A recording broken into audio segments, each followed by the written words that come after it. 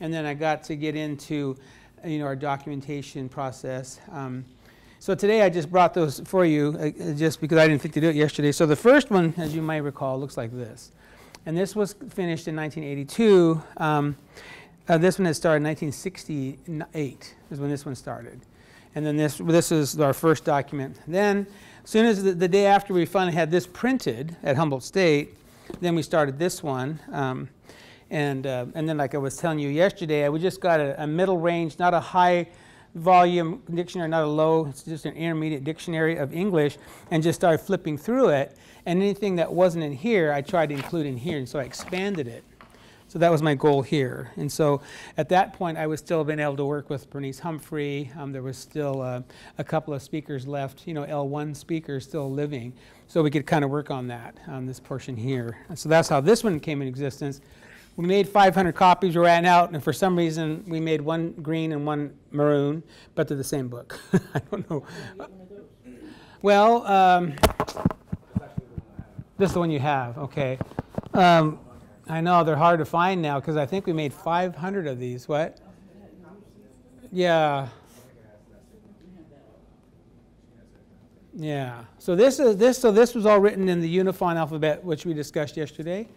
And then we worked on the concordance, and then in between that was when we were leaving Unifont and coming across. This was the practical alphabet booklet. I don't know if you guys have this one too, or have you seen this one? Because this is still available in limited. We only made like, yeah. And then this came out of that. So if you kind of look at the history, it went from here to here to here to here. So as it moved across, we were translating data, from here into here. Well, this was all Unifont. Then we translated into that, and then also on the sheet I gave you there for being a language hunter.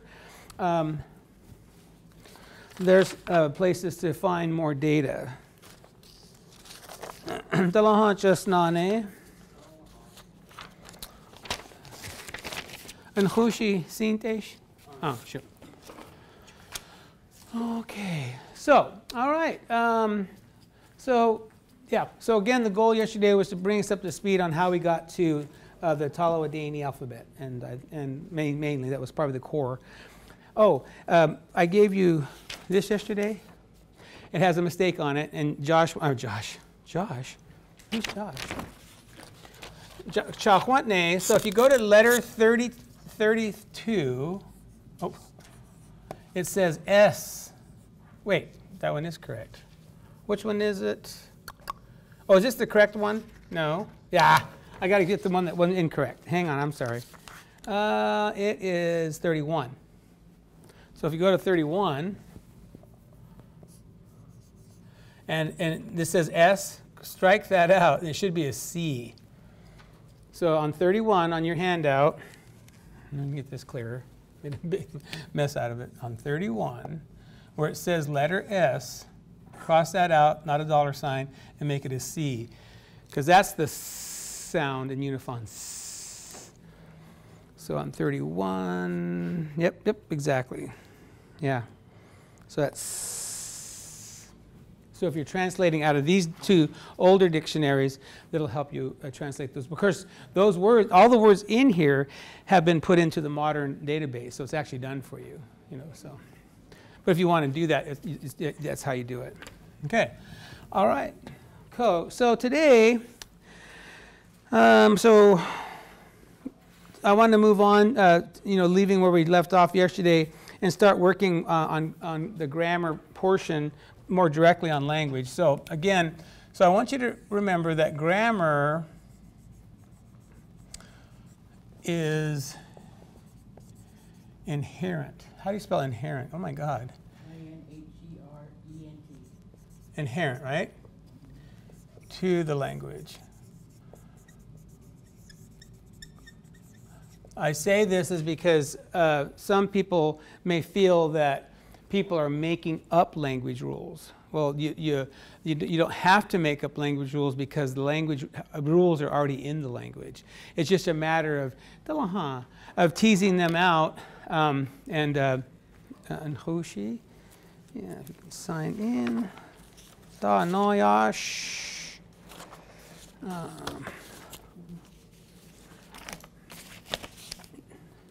And you can borrow one of these books for the day. You probably, Sure, you probably I have this do. one. Yeah, okay. Oops, not mine. And there you go. Thank you. Yeah.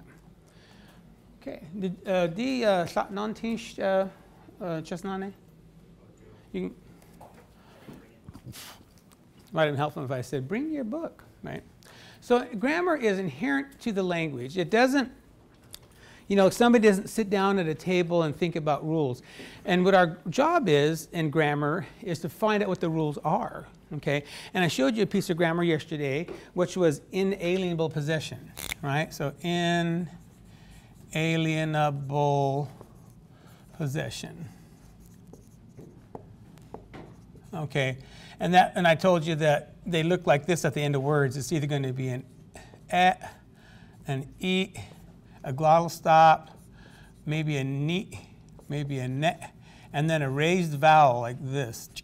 Okay, so when words have these types of markings on the end of them, they are inalienable. And I gave you some examples. I'll give you a couple more today. So if you take the word money, drut is money. It's also by the word for dentalia, or our Indian money, the ones you have on right there.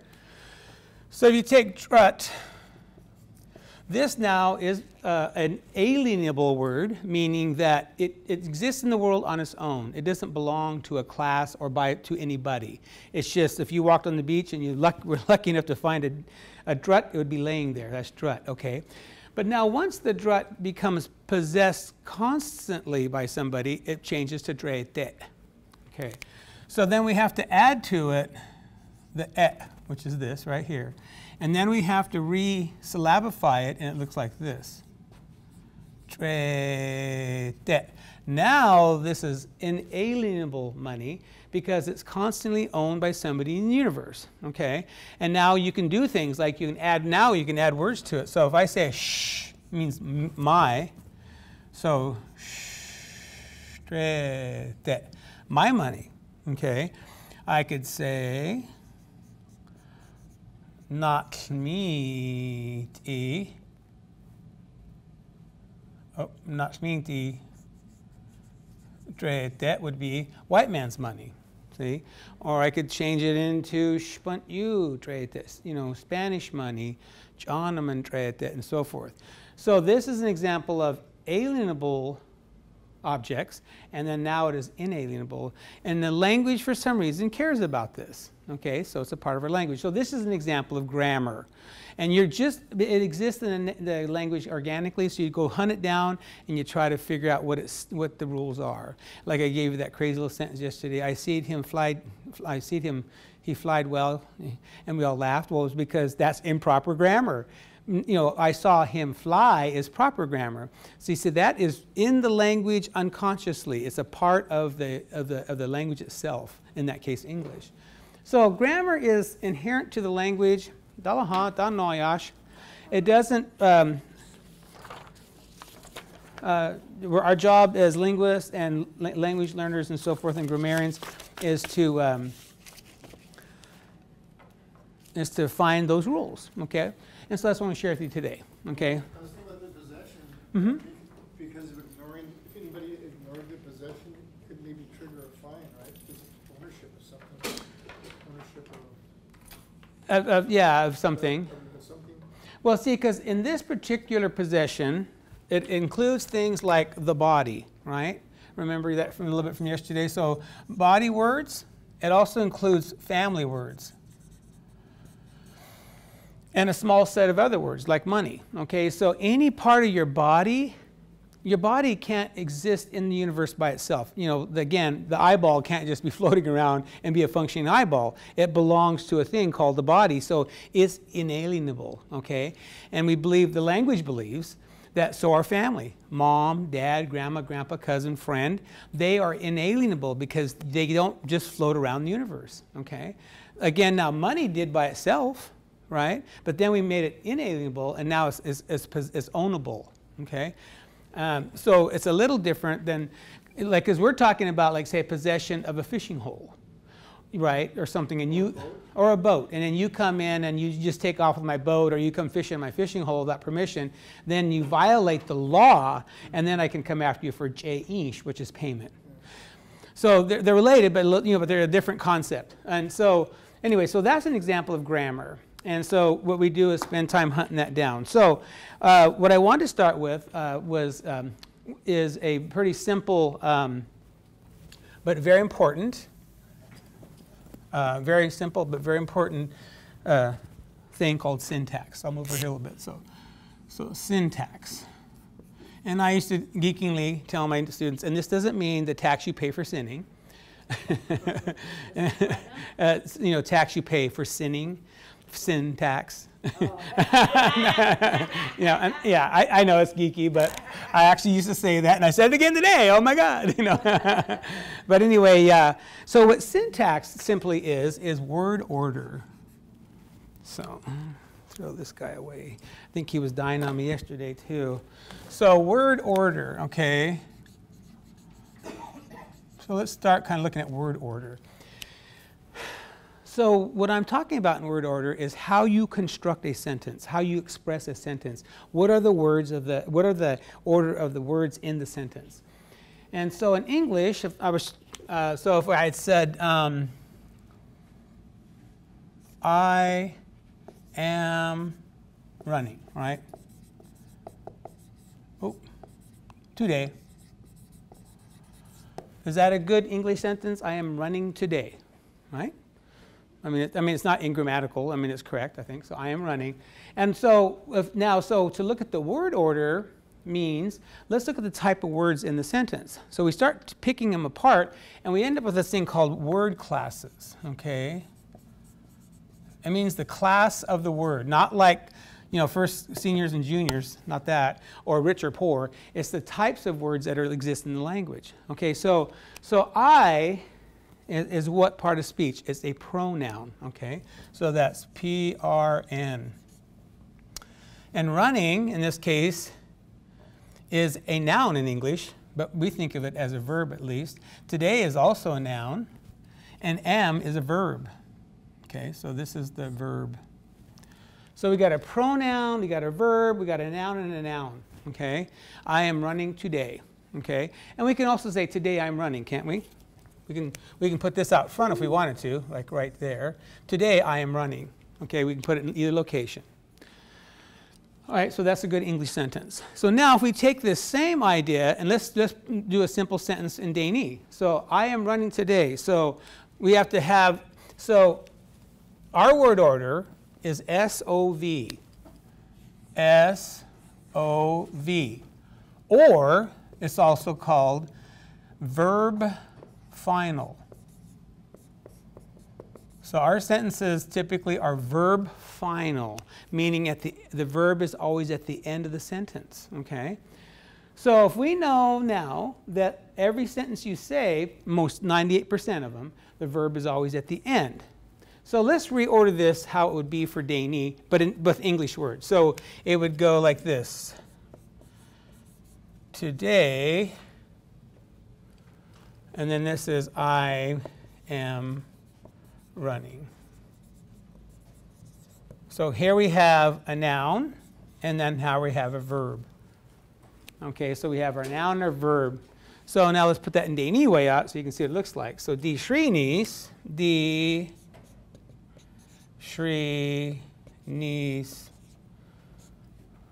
Oh, I wasn't going to go capital, so Nashta. I'm going to put future on it because it says I am running today. Does that imply to you that it's in the future? When I say it, I'm running today, is it happening now or is it happening in the future? It could be either. So let's put a parentheses, meaning it could be either way, right? All right. So Dee-shri-nis, today, nashta, I am running. Dee-shri-nis, nashtlate, today I will be running. I'm going to be running today at noon or running in the parade or whatever, okay? All right, so you can see, so the word order is noun verb. And so SOV or verb final, okay? So that's a basic kernel sentence. This is the simplest sentences that we can make are kernel sentences. These are called kernel sentences.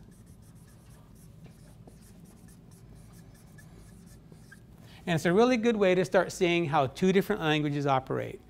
Because if I go to the store and I say this, I am buying potatoes. I am buying potatoes, right? So I am, or he, let's go to he, is buying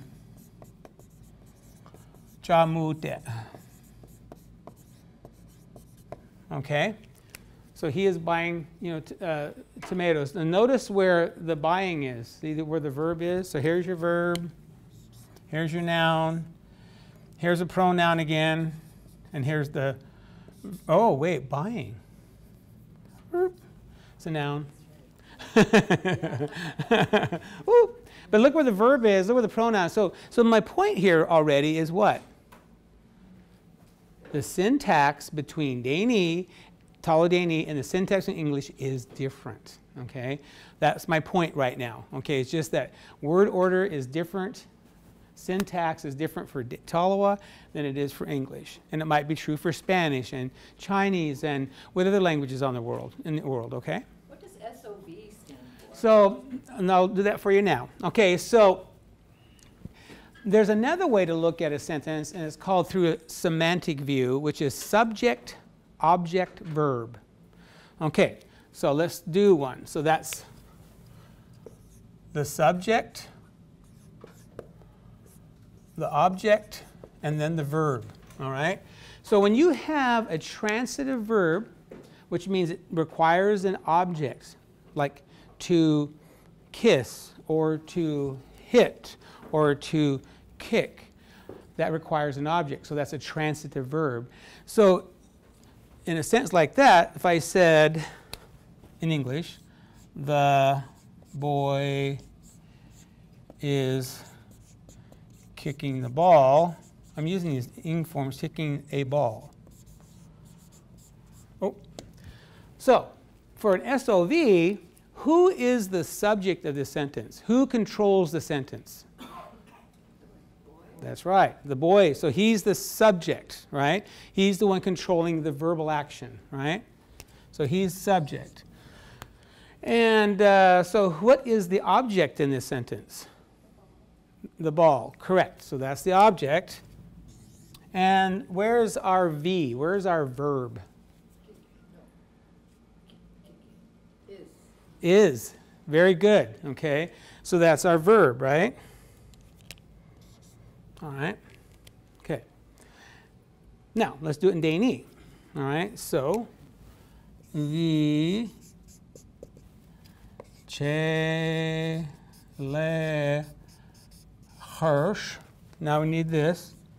Shra was yes tas. Okay. So now the boy. Okay. Vi che le harsh shra was yes tas. So now we've got our subject. All right. Here's our subject. Shra was is our object, and yes tas is the verb. So see, we're a SOV in the semantic definition of sentences, and that's why it says or just to say verb final, because usually always our verb is down here at the end, always, okay? It's just something to be aware of, okay? SOV. So we're an SOV language. English is not, okay? I am going to town. Where's the verb? I'm going to town. It's way at the top, right? To town is at the end.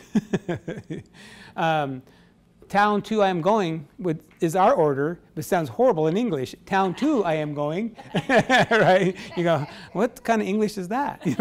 See? So again, my point is just to start out with this piece is to get to word classes is word order is different. Okay, so just be cognizant of that. All right. Now, so what I have on the outline for you are word classes. So what I would like to talk to you about and show you right now. So the most simple sentence that a person can write in Dee-ni probably is a verb, but I won't do that to you right now because it doesn't make sense yet. Okay, so when you do a sentence, you have to have the subject or the noun first, right? So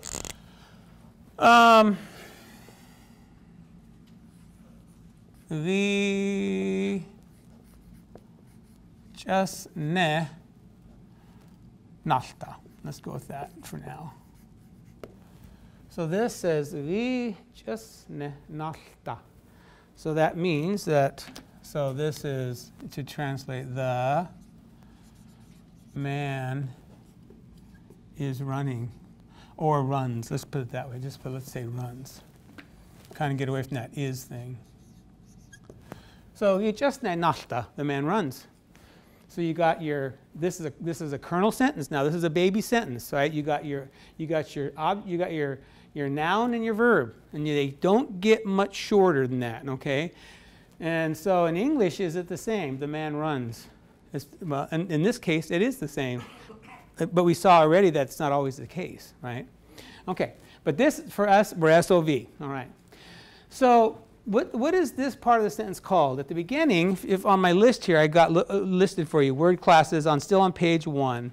Article, number, noun, pronoun, adjective, postposition, adverb, and verb.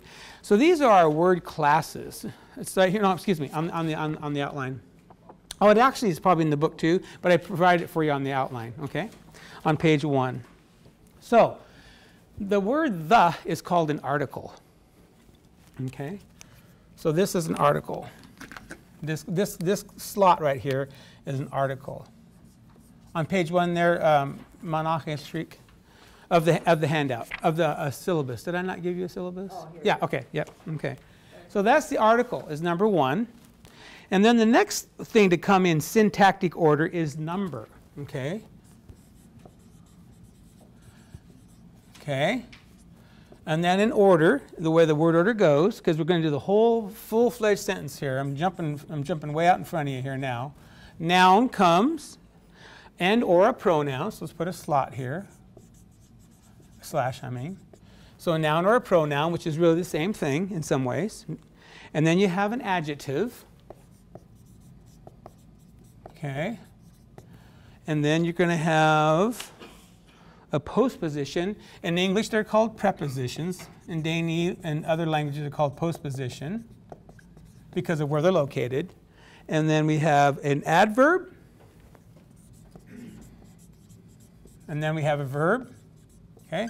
Because what's the verb? Always at the end. Okay? So, now, if we start building off this one by one, so let's just keep the same thing. So, vi just ne nalta. So how many men are running? 1 right now. But let's make it many, okay? Just to, let me see. We need a noun here, a number. So which number do you want? How many men are running? 3. All right, 3, okay. Okay, so now we need a number. So, I say tache, that's 3. Tache just ne nalta, right? Okay, so now we got 3 men are running, or 3 men run, okay? So I'm just doing them piece by piece. So, and I'm cheating a little bit, okay, I'll just put it out here. Na, because there's a way to make a plural verb, by the way, in our language. I haven't gotten there yet. So nalta is one person, nagalta is many of them, okay? This is plural right here, this is plural, all right? So tache just ne nagalta. So and now I could change this to the 3 men are running. Vi tache just ne nalta. So we've wiped out how many? We got rid of this one, we got rid of this one, and we got rid of that one, and we're getting rid of this one this time, okay? So let's skip getting rid of them. Okay, now let's get rid of the adjective. So what's the job of an adjective in a sentence? What is its job? It describes the noun somehow. It changes the noun. It makes the noun different. It makes it big, small, red, black, white, tiny, whatever the adjectives in the world are. Mean, mad. It could be all kinds of stuff, right? All right. So what do we want our men? How do we want our 3 men? Short. All right. So here we go. So the tache just ne nalta.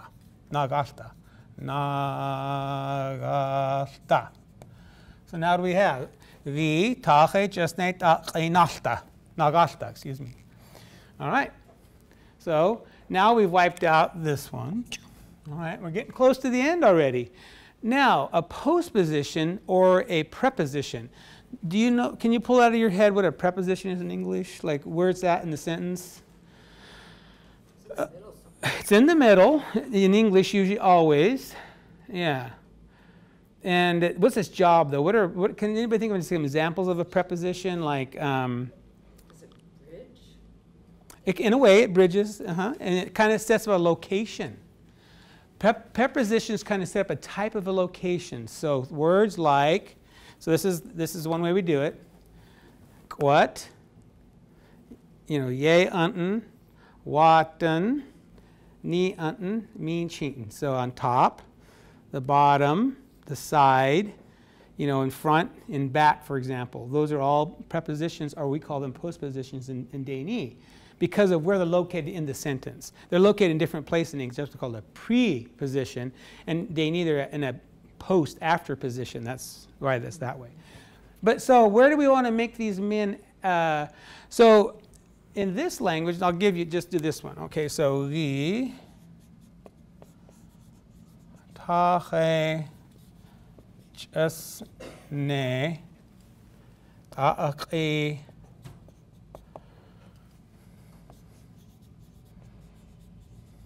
chawa na rasta. So now I got rid of that. Okay? All right, this means along there. Right? So now we got tache chesne ta'aqi chawa naga. So sentence is growing. So now we have the three men that are short along there. They're running along the river, along the road, along the street, along wherever. Okay. So that's. Do you recognize this hawan at all? Hawan quit. There you go. Yeah, exactly. All right. So the tache chesne ta'aqi hawan nagasta. Now we have one last word for here to put in here, and it's an adverb.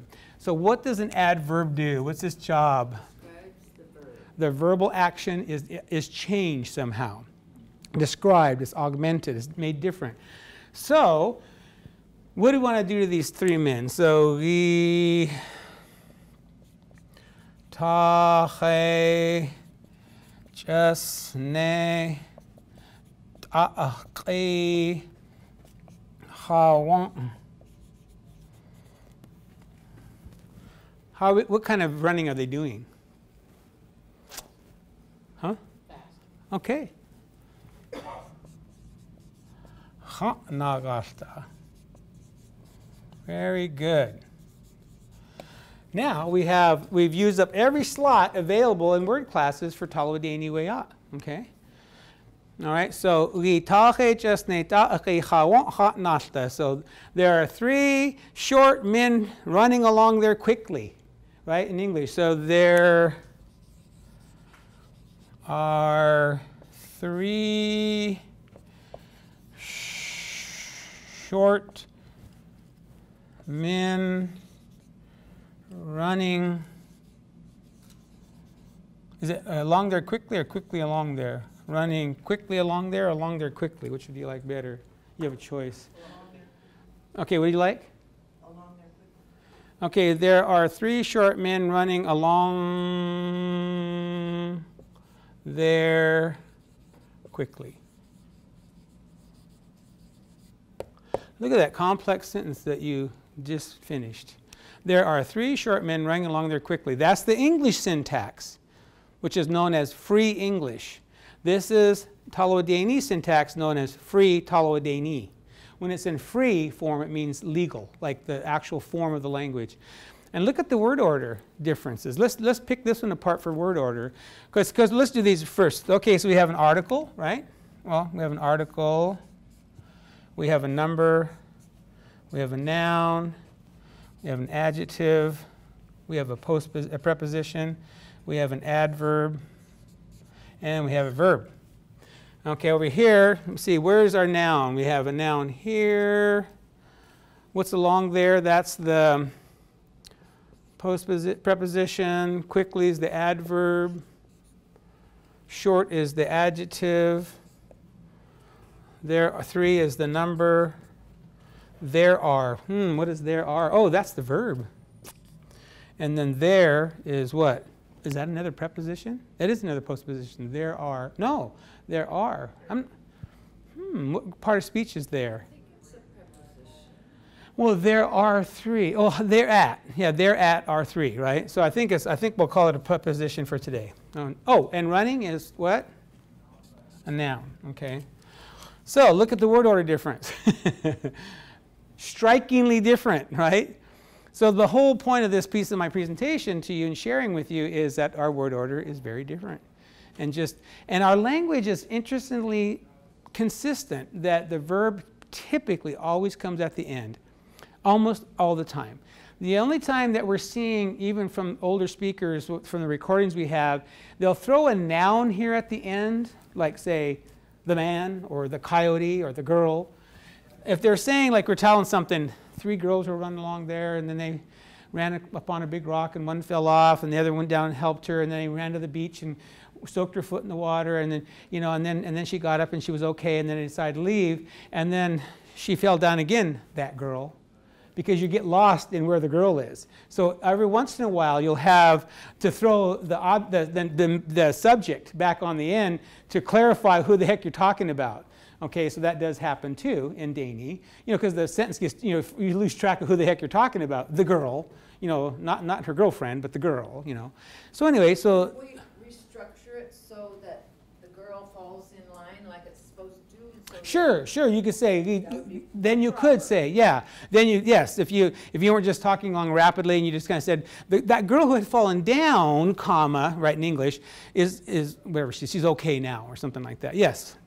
But it's just used to throw information back into the conversation so you know who you're talking about.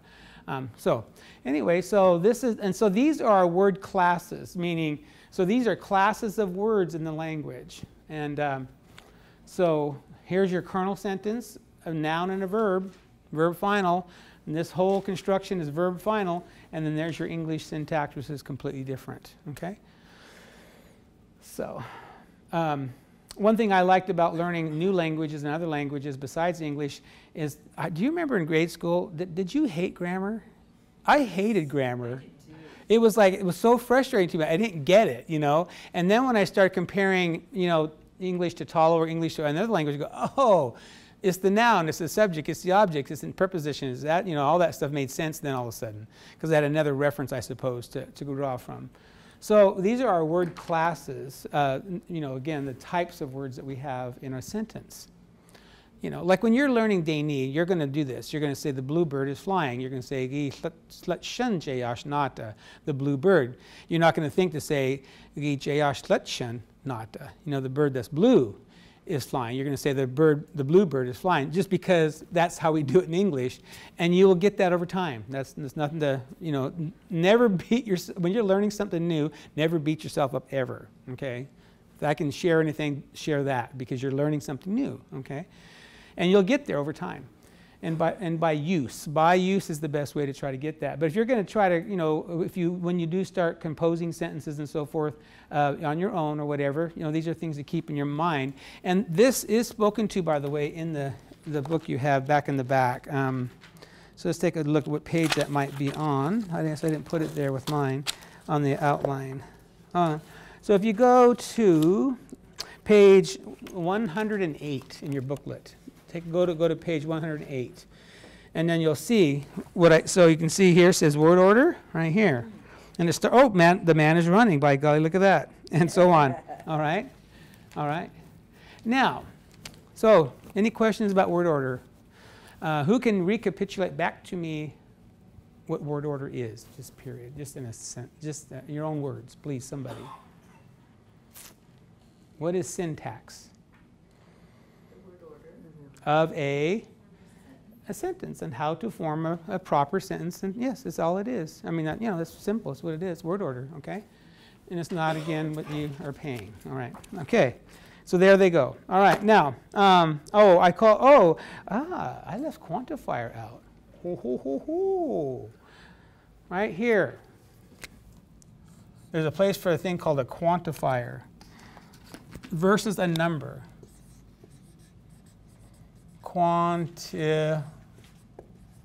right here. So after the noun is quantifier, but a quantifier is different than a number because a number is actually a number. 1, 2, 3, 4, 5. That's a number.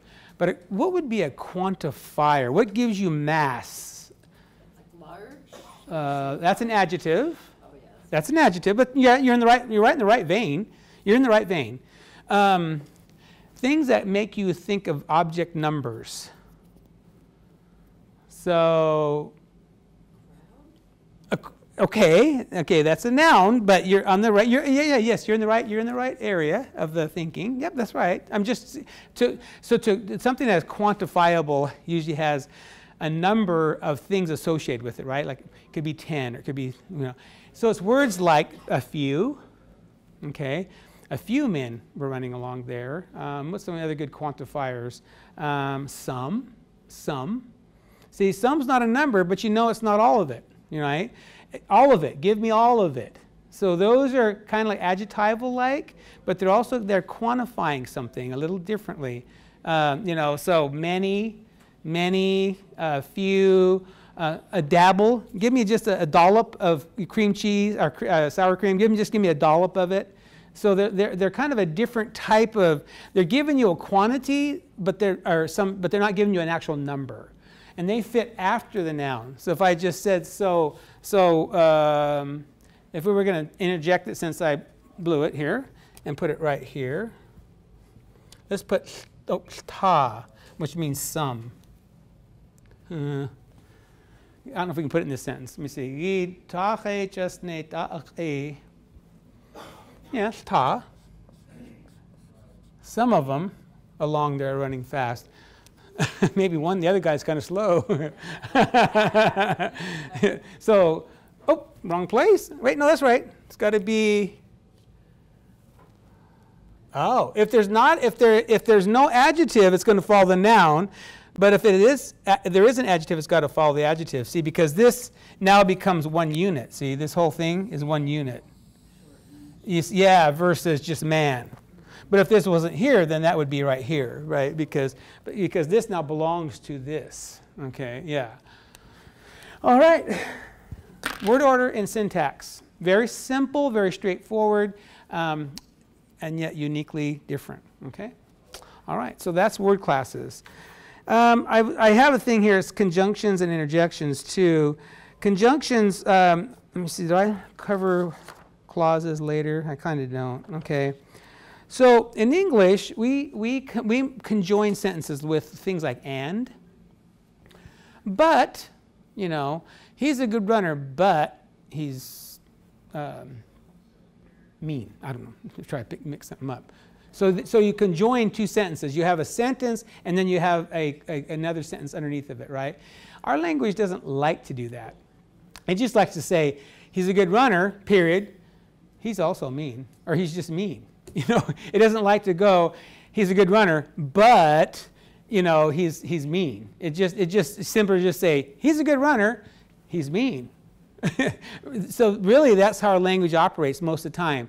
We don't have a lot of the conjunctions. There's a few ways to get there. I mean, it's not that they don't exist, but they're more rare than you just say straight out what you're thinking. You don't therefore, we don't have a lot of run-on sentences. Because we can get run-on sentences in English really easy. We just keep piling them on with but and still and if and or all those kinds of things, right? It's going to be a nice day if it doesn't rain, or huchante do not yashte. It's going to be a nice day if it doesn't rain. You know what I mean? So it just makes two sentences. So that's why I put there, because we're talking about sentences, and I just wanted to realize that conjunctions, and I do have a little piece in there on conjunctions in the book. I think it's right next to there, and I gave you some examples on how to make conjunctions. Okay. So, Lauren, is the conjunction used to create like a compound sentence? Mm-hmm. A subordinate clause, relative clause. Here's the main sentence or clause, and then this is, like I say, he's a good runner, but he's mean. But he uses stairways. Yeah, but he uses a stairway. Yeah, exactly. Yeah, but you're creating two sentences and knitting them actually together. Yeah, and English loves to do that. Dee-ni does not. It just doesn't. It just would rather just say it, just straight out. So if you, I think it's on page, let me find this for us. I The did, attorneys must have invented it. exactly. Yeah, and then how to interpret them for the law, right? Okay, so, I thought I had a thing in here on it. I do somewhere. Okay.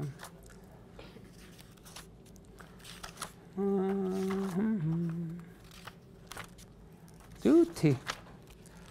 I think there's in here somewhere about 111. Okay, yeah. Okay, so, all right. Oh, conjunctions. My God, thank you. I just keep looking past it. So, the bread and butter is good. See, so how, in our language, we don't use the and at all. We just say two nouns together. See, so, bread and butter is good. We just say bashuk, noun, mashkwechet, noun, shum. It's good. Bread, butter, good. There's no need for an and there. Okay. And the next one, so, or, bread and butter is good. Bashuk make what mashkwechet yesh he chu, shum. And this is almost like a contrived construction. This is not a really good construction in Dee-ni, but it's possible because he chu can mean like also or is too, right? And then the next one, or two nouns and a suffix. Oh, okay. So you got bashuk, the noun, mashkwechet yesh chu, also shum. So that's really more customary right there. So bashuk, the bread, mashkwechet yesh chu, also the butter, shum is good. But so, yeah. That one down at the bottom, or with conjunction ati, hui nagit te sagit shri, ati hui nut te du sagit shri. All of us were done, still all of you were not. So that's kind of a reduced, I mean, you know, two sentences knit together. But usually we just put a period at the end. We are done, period. You guys aren't, period. Pretty, you know, it's pretty straightforward, okay, that way. All right. So those are word classes and a little bit about that. And oh, syntax. Okay, we did that. All right. So now comes the fun part. Oh, it's all fun. But so any questions about this or any other thoughts or clarity that's needed or? When it says bread, butter, good, how do we know it's not bread, butter? Or butter bread, you're saying. Butter bread. I mean, like, it doesn't, it just says bread, So- butter. so- How do you know there's two items as opposed to one? Right. So that's it doesn't, the language grammatically doesn't really tell us. It's really context. So if I was, you know, with your eating and I go, man, this butter bread, right? Then that would be mashkwechet yesh bashuk, the butter bread. See? Because you're putting, you know, the adjective, in that case, butter is an adjective. See? See, right? You know? Or you could say, yeah. So is that my English kicking in saying, if I said bashuk, bread, mashkwechet yesh, shum, right? So bread, butter is good versus mashkwechet yesh, butter, bashuk, bread, shum. It sounds like to me that would mean butter bread, like some kind of really buttery recipe, you know, rich in butter. So it'd be buttery bread, you know, is good. But there really is nothing to tell us but context. You know, so if we were sitting down eating together and we were eating the same bread and man, this butter bread is good versus butter and bread are good, you see. And that's where the chu works really well because you say bashuk, the bread, butter also chu, shum. Then you know that it's bread, butter, and or also are good. So that chu really helps out a lot. Yeah. How's that chu spelled? C-H-U. It's in sample number, where is it at? Chu. It's okay. It's the right on the same category on page 11, and it says or two nouns with a suffix chu. See, bread and butter are good. Bashuk, mashkwechet yesh chu, shum. See, then you know it's two objects. If that chu wasn't there, back to you. Is it butter bread, or is it bread butter? You know what I mean? Yeah. There's not a lot of clue there for us. Okay, grammatically, that is.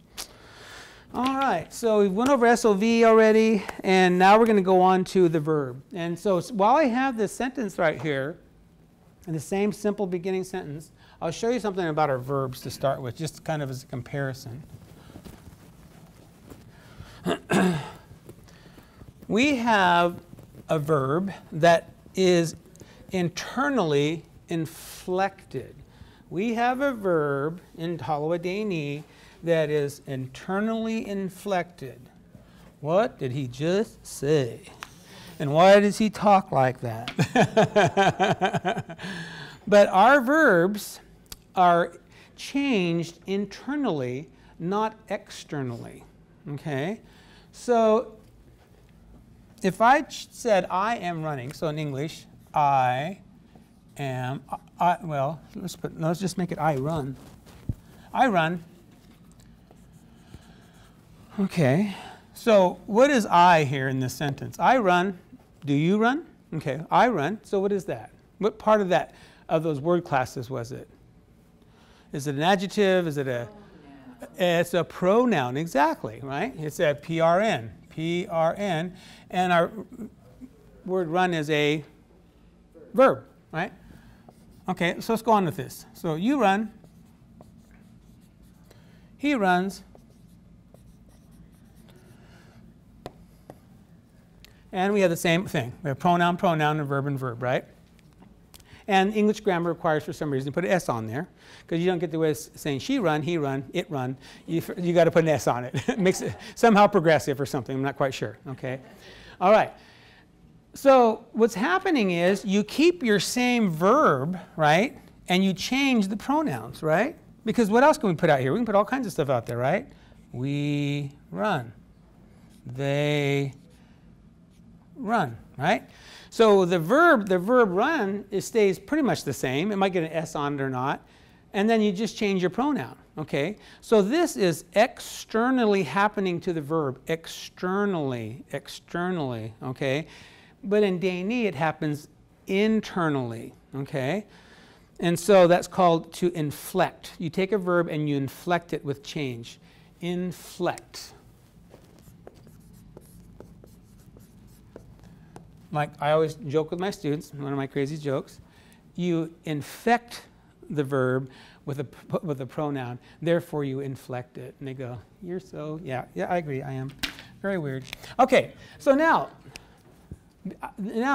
because we inflect internally, so let's look at the word nasta. So here we have na,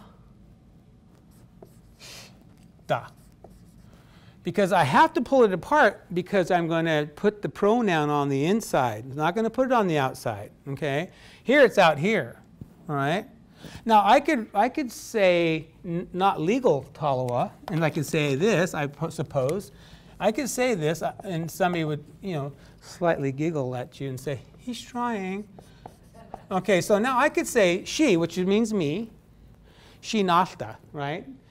But that would be like, you're definitely a beginner, But at least you got the sentence order right. You got the pronoun, you got the verb, and you got the right words together. But guess what? You get to put it like this. So she means me or I.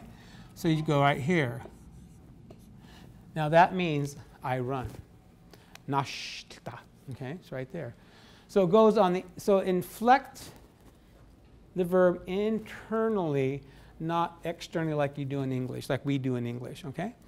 So the pronoun for you is, so again, our not so correct Dee-ni sentence over here. Okay, nun nasta. So what does it really look like though? Oh, sorry about that. So we borrow the n. Nasta. You run. So that is actually the shortest sentence in Dee-ni. Because I run. Is that a sentence in English? I run. Do you run? So I could say, nasta, I run. Nasta, huh? Do you run? So this actually is a complete sentence because it's got your subject and it's got your verb put in one place. See, that's a little different. See, our language works a little different. And then, so in this one here, he runs, it's just nasta. Because there is no pronoun for third singular for him, her, or it. It's a zero. So it's just nasta. So that's the base word, nasta. and then you expand them from there, okay? So now let me slow down here and lose order what I want to talk to you about here. Okay, so I had staff, Pio pulled this out, dusted the moths off of it. Actually, he's been using it too, so it's not covered with moths. Something? You're so busy being the matmaut yatrine. Or yachutne, I should say, Dawa. Okay. You might have seen this before. Okay, so what I'm showing you here is a very scary looking thing, okay? But I want it not to be scary, okay? Please don't let it be scary. Okay. So our verb can get pulled further and further apart depending on how much information you want to put in it. But one of the things you certainly must put in it is it has to have a verb root. Okay? So let me erase, well, let me see, I'll go over here. Get rid of these bad sentences over here. Okay. So what I'm showing you on this little chart here are the slots. So if you look at the side that has 1 through 16 on it sideways like this, so turn it over and look at this. What this is showing us is we can take a verb and we can pull it further and further apart and we can keep shoving information in it. And that sentence, the verb, becomes more and more of a sentence the more we go. Okay? So let's see. Is nafta a good one to work with for us today since we're already working with nafta? I suppose so. All right. So we have to have a verb root to start with. All of our languages, all of our verbs have a verb root. And the verb root is filled with a thing called semantic information. This here has semantic value, okay? And when we say it means semantic, it realizes something in your mind. If I say ta, run. If I say ta, fly. If I say kiss. If I say treat, kill. If I say touch, kick. So it has semantic meaning in reality, okay? And so that's what makes you think of what you're talking about. If I say is to talk in that slot, okay? And how many verb roots do we think we have that you've isolated?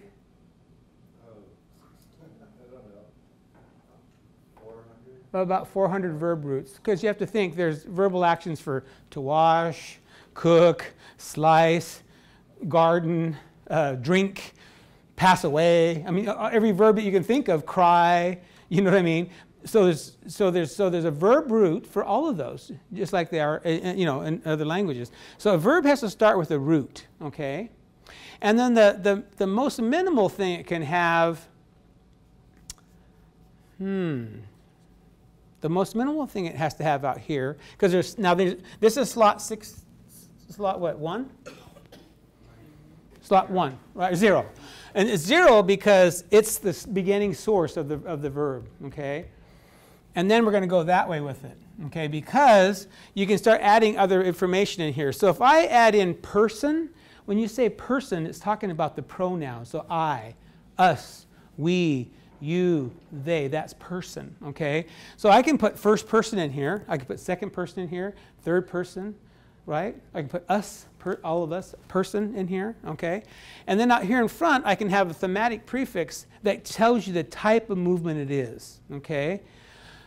So this is very abstract, but at the same time, this chart helps explain it to us, okay? So you have the semantic meaning in your verb. So in this case, I'm going to pick with the sta part. This means to run. Okay, sta, sta. So anytime you get a sta verb, you know it has to do something to do with running, okay? All right, now, over here, I'm going to put a thematic prefix. Where's my chart? Okay, I want to put it,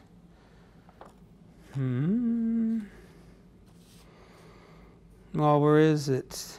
Okay, adverbial or locative, there it is. Do. Okay, so number 10, slot 10.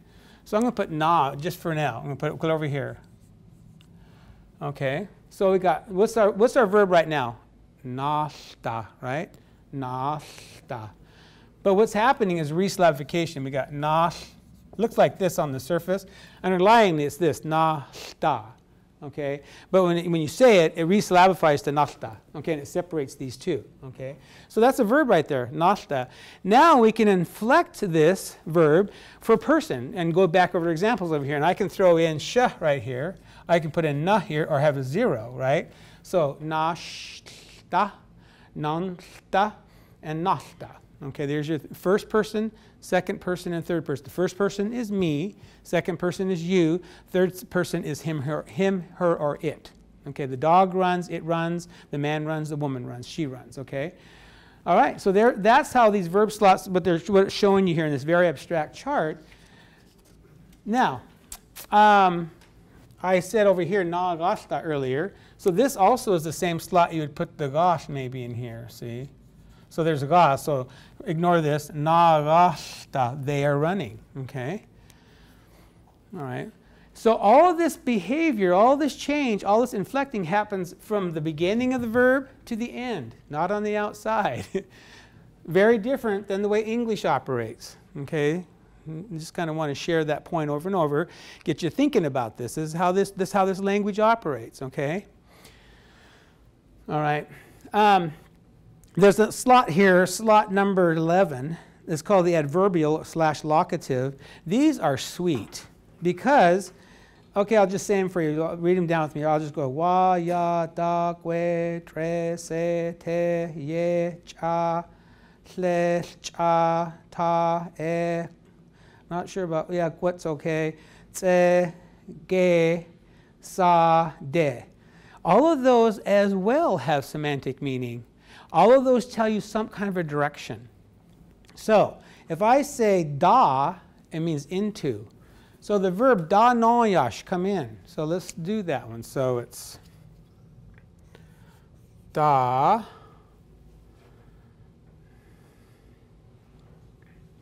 oh yeah. Da, na, oh shit, I'm in the wrong slot. Da, no. So this is the other version of n. These are the same. You. So da, nang, yash. In here, movingly, you come. So that means come in or welcome. Da, nang, yash. Okay? And we can inflect that for person. So da ne shash, I'm going to come in. Da no yash, da nash, he's coming in. I dranche da nash. So I can go da nash. So that's the shortest form of the verb da nash. Okay? And then da no yash, you come in. Da ne shash, I come in. Okay? But anyway, that's the point I'm just trying to share here in this verb chart that you have a chart of, and I'm just showing you how it would appear, and you can change that. Now, if I, by theory, if I said go out, I should be able to say ta, change this to ta, because ta means outward. Ta yash. So da la ta yash, where are you going? Ta, you're going away, see? So da is in, ta is out, okay? Gue, going over. Tse, going down, or coming up on the shore. Tre, downward, and so on. So this is really cool because then you can start changing the part of the verb to the direction you want this to happen. So if I'm running right now flat on the ground, nashta, but if I want to be running down the hill, I put treshta here. Ignore that. So treshta, I'm running down. Okay? Yashta, I'm running through the boulders or running through the forest. Okay? Pick a couple more here.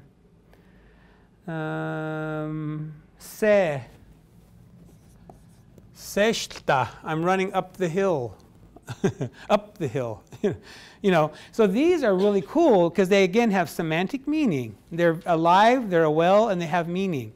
So that slot is very powerful because it helps you change, inflect your verb to make it do different things. And what an amazing amount of information get stuck in a verb or put into a verb in our language. And this is why we're called a verbal language, because 99% of our words are verbs. English, 99% of our are nouns. English is a noun language. We are a verb language because it likes to keep the verb separate and then just change with all of its nouns and pronouns. We like to take all the information and stick it inside the verb. Okay? It's the way the language works. You know? We also have a thing in here now called tense, right? What is tense? So what are the three tenses? Past, present, and future. Exactly. That's correct. And so if I want to say I ran, or he ran, so where's our nasta? Let's go back and find our nasta that I wiped out here. Okay, so here's nasta. And the perfective slot is where? It's in slot 5, so it's over here somewhere. So if I say this, nasta, now he ran. Okay? Na sinta, you ran. Na sasta, I ran. Okay, and then it's in the past now. See, all that information is inside the verb. So what are we doing to the verb? We're inflecting the verb. We're changing it. We're altering it with all this data. Okay? So again, I am sharing with you this very abstract piece of our language. And when you speak the language, you don't sit there and think of it that way. You go, she nasasta, nanchu nasinta, he nasta. You're not sitting there, trying to piece this all together. The purpose of this is to show you how the structure of our verb, okay? That's the purpose of this, to get you to understand what it looks like, and that there's these slots, they're called verb slots, and what's available to put inside of it to change how it happens. There's one called the reversive. If I can find it on here. Is the reversive on here somewhere? Then there should be one on here called the reversive. By putting the sound in the middle of a word in a certain place, it means you do it again, or you return from that place, like, or to repeat the process. There's one here called the conative, which is oo. And it means like you're attempting something, but you're not sure if you're going to complete it or not, but you're trying to get it done. And that's why it's in the verb, like to buy something, you chait. Because when you go to a store or a car dealership, you might have to negotiate for a while, and you may not end up buying it. So it's an attemptual, possibly completive, possibly a non-completive action. That's called the conative, and so on. So all this information is available in the verb. And if I have just shared with you anything through this piece of the presentation, I just want you to realize how our verb operates. And you don't need to memorize all this stuff. I mean, you know what I mean, to speak the language. I just want you to be aware that this is how it looks. If you took my body all apart and all I had was my skeleton up here, you know what I mean, versus what I look like now, that's what this is. This is the skeletal structure of our verb, okay? And that verb is located in the sentence where? At the end, okay? And at the very end of the verb is the real meaning, right? Like ta means run, right? And so forth. So yash means go, all right? These two mean go. And there's how many again, do you think, Chahwantne, off the top of your head? About 400, right? Like, so let's write a few up here. So drink, yes drink, he's killing it. Ush drink, I'm killing it. Sheen drink, he's killing, shush drink, he's killing me, We can make it come back and forth too. Es is to cook. So yestes, he's cooking. Barshuk, yestes, cooking bread. Ushtes, I'm cooking bread. Nun, inktes, you're cooking bread. So all these carry your semantic meaning to you and what it means. And so what I really enjoy too is that a verb, when it's fully filled out, is a sentence because it has the subject, and you have to have the object, and then it has the verb at the end, so it's verb final. Even the verb is verb final, which is verb final in the sentence. So you see what I'm saying? So upon twice, the verbal meaning is at the end. Always. Yep, in the verb itself and in the sentence. See, it's in both locations. Yeah, exactly. So there you go. All right, so that's a quick kind of overview of a verb slot in our verbs. And you'll never find a verb that uses all 16 slots. just be aware of that. You're not going to be able to find a Tolowa Dee-ni word that has all 16 of these filled up.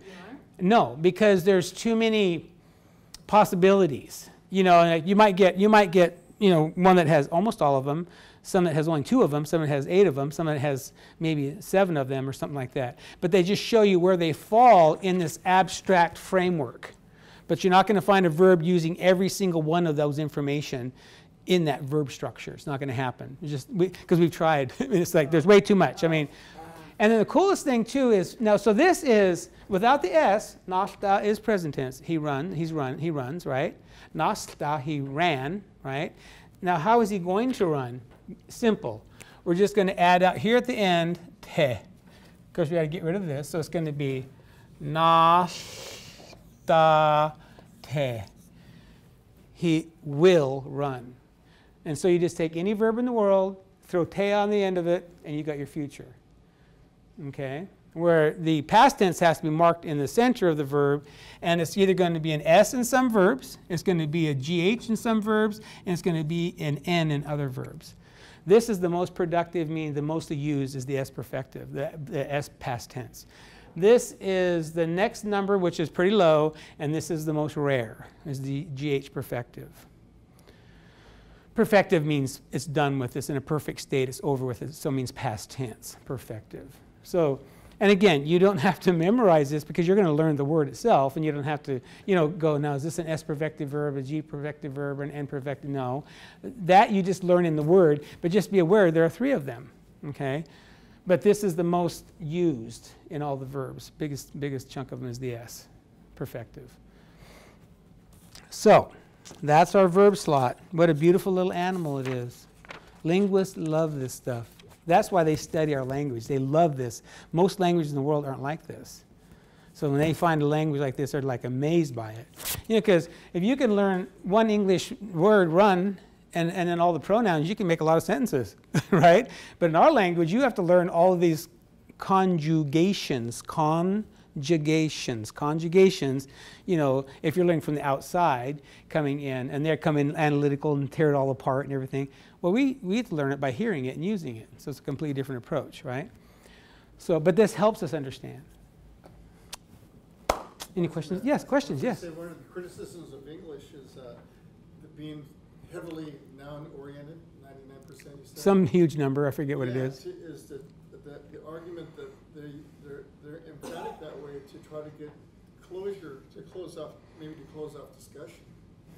Maybe your Tolowa was infinitely open to discussion because of the verb thing. Because of the verb. Promoting discussion, more active or something. Right, because you can make a verb like more continuative happening by the way you would inflect it too, by adding more information. Like that ooh. That ooh in there kind of tells you that it's maybe not going to be completed. You know what I mean? It's possible, you know. And then yeah. So now English is so, and when we started first originally translating from English to Tolowa, we were trying to find, we were coming at it from an English perspective because we all spoke English, right? So we're thinking of it an English way, and we were trying to just pound the heck out of our language for all these nouns, and it doesn't really care about nouns the same way English does. It's very interesting too. It's just, I mean, you know, and we'll talk about that hopefully by the end, and how we create nouns today for the modern world that we live in. You know, I want to cover that with you as well. Yeah, so noun language, English, verb language, Tolowa. Okay, it loves to move. Our language loves action. It likes creating imagery in your mind. You know, like say, let's take the bat. You're playing baseball. I'm going to pull it all apart. Tsut. So, the semantic meaning of tsut is to hit or to strike something. Smack. Okay? Ya means through the atmosphere, like through the sky, through this room. So this is like through. And then mus means it's an instrument, like a tool, like a knife could be, or a bat, or something like this. So this is called instrument. And then tsut is it with it, so it's caused to happen. And then it's done by an unknown doer, which is called the passive. So this is the passive. So what this is painting in your mind is you've got something in your hand, muff, and it's going through the atmosphere, being done by somebody, caused it to hit. So that's a bat.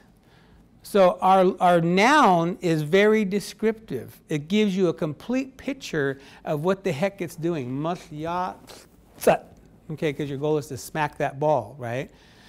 So for a baseball bat, you're getting this beautiful word. And you can almost pick apart almost all of our nouns like this. And we'll get into nominalization at some point too. But so see how this is really a verb? So you got your verb root, you got your causative, you've got your adverbial, and then you added an instrumental muscle out here. So this is actually is the verb part, and this is what makes it a noun.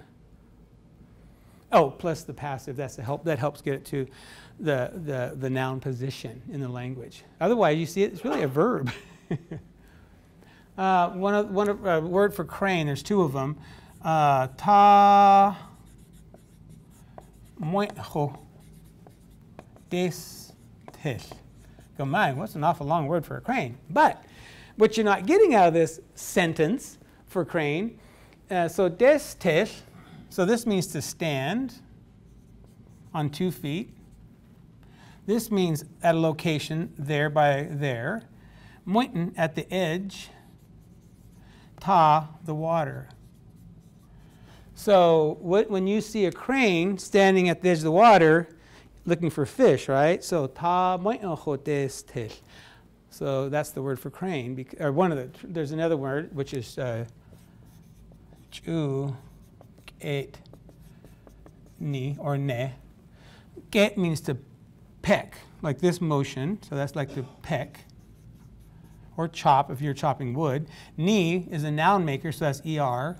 And chu is that conative that he's attempting. And cha means he does it over and over again, habituatively. So this is habituatively, okay? So this is a verb that's got a nominalizer, like run see do right there, the knee. So this actually part is a verb that he is continually attempting this because he's trying to catch fish, right? Or frogs out of the field. And ni, the one who does that. So the nouns we do have, which are plenty, actually paint a picture for you. Because if I ask you, close your eyes and say tree, what do you see? Well, your version of tree, right? But I could be looking at a birch with no leaves on it. You could be seeing a redwood tree, But there's nothing that tells you, it's got limbs or it's got needles or it's got cones or it stands upright or lays sideways. There's no that's how much different English is, for example, than it is in our language. Our language is very, very descriptive. It's verbally descriptive. Almost every noun's like that. We have a few nouns that have been around for so long that they're monosyllabic, means they're on just one syllable, like the word huant, which is fire. It's so short, I mean, where do you start picking it apart, you know what I mean? Like, it just means fire, And then it gets incorporated like ya, ish, huant. This is sparks flying out of your chimney. Ya tish huant. Through there, we already had ya earlier. Ti, in an emphatic way, is being caused to fire, to be fired. So it's shooting sparks out into the atmosphere. So this is sparks. Ya tish huant. So now it got incorporated back into this noun, but you can't pick it apart. It's too darn old. And we find huantin all over this map. Like I was telling you yesterday, you find huant or con in every Dene language almost across North America. Huant, the word fire. Yeah, it's so old in the language that almost every language in North America has it in it. It's either some form of it. Yeah. No. It's like it has different shapes, like let me see. No, let me see. Something like this. Huant or There's I don't off the top of my head, but then they're all the same underlyingly. So it just tells you it's an old word. Or like bat may be a new word, or relative. It could be only be 1,000 years old, or maybe it's only 30 years old, or maybe it's, you know what I mean, because that was composed from the grammar. This is just a base word in the language, just like the word hand, la.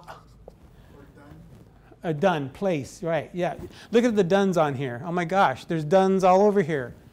You know, you got toot done, you got, you know, suit dana, you know, you got, look at that map. There's done all over the darn place. What that means at that location, at that village, at that place. So it's all over North America. So when we were all at that same fire in the beginning, that word was already in our language. And then as we spread across North America, it traveled with us. Like I was saying yesterday, like ta or tu.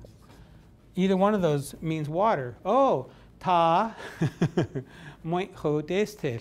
So you're going to find ta all over, or tu, or both of them, you know, meaning to do with water or liquid, you know. So anyway, so yeah, nouns are fun because they really started from verbs, and then they get made into a noun through grammar, or the grammar of our language. Okay. All right. So verbs are a blast. Verbs tell us all kinds of stuff. And now I want to move on to pronouns, okay? And we covered a whole bunch of them today already, all right?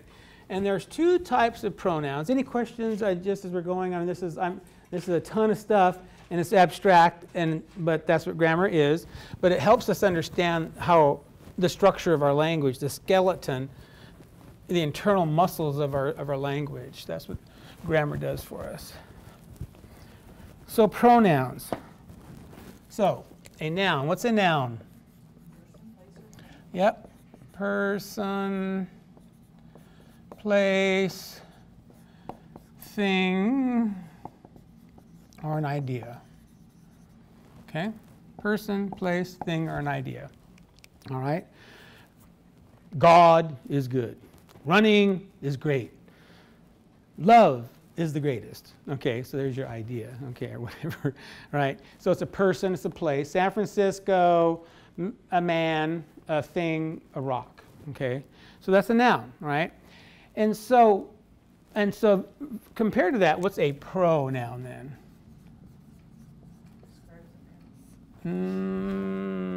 Describes the noun.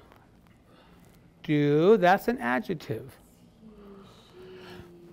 Correct. Yeah, who said that? Yes, it replaces the noun. That's why it has the same slot in the sentence, in the SOV, because it's either the full noun, the man or he, all right? Woman or she, right? So this replaces the noun. That's why it's called pronoun. It's similar, something like pronoun, kind of like. So you get a full noun and a pronoun. So I put on that page there for us. So if we were to look at page 100 and 101 in your booklet, you will find some pronouns, okay? And that list are all independent pronouns, okay? They are stand alone in the language all by themselves. Okay, they're independent pronouns. Yutik I. Yuti is a noun and yutik I is a pronoun. Okay. And so just take a look at a few of them. We got a few individuals. We got who, 4 of us, those people, many, us, you two, good one, 5 of them, everything there is in the whole universe. All of you, everybody, them. Okay. So these pronouns stand alone in the language, just on their own. They're a separate word, and that's why they're called independent. So we have independent pronouns. Independent, A-N-T?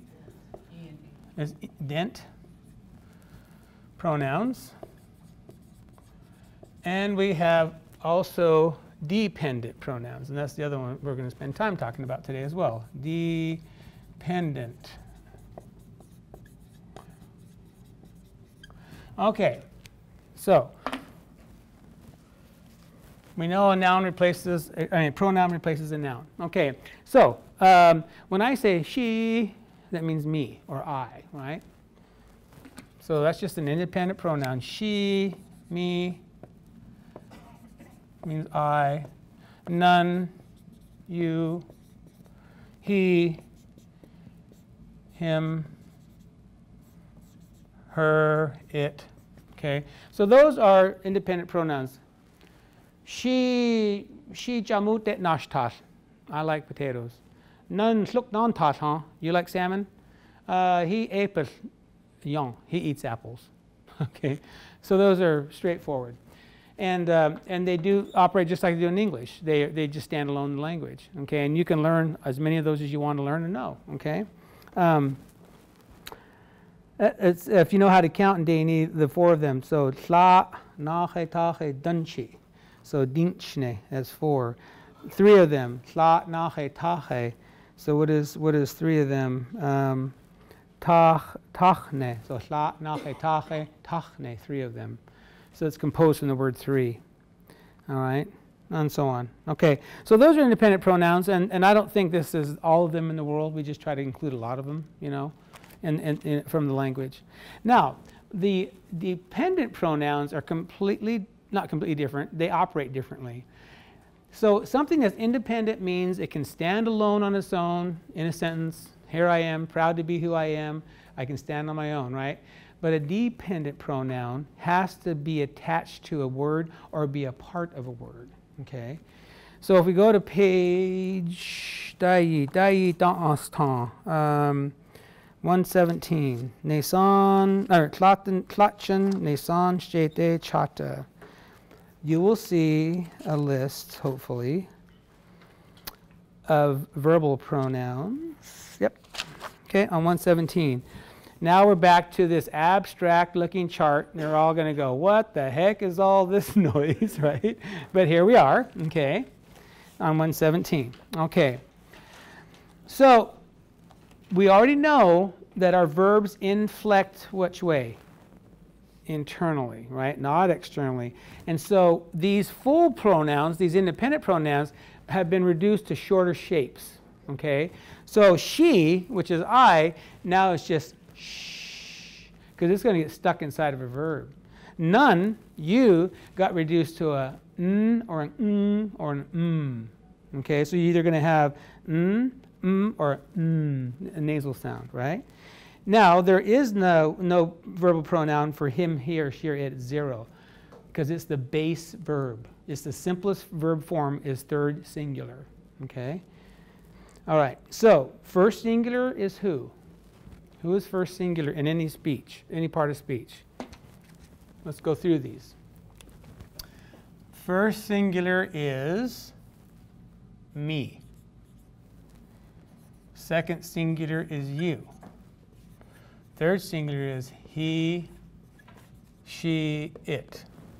And they're singular because it's only one me, only one you, and one he, she, or it. So this is first person singular, your second person singular to me, and she's third person singular to us, and by herself. Okay, so that's what 1s, 2s, and 3s mean. Okay. This language also has duals. So what does duals mean? What would be a dual? Two, a pair. Okay. So we have first dual, that's you and me. So it's you and I, right? So now it's not just me, it's you and me, right? So it's we two.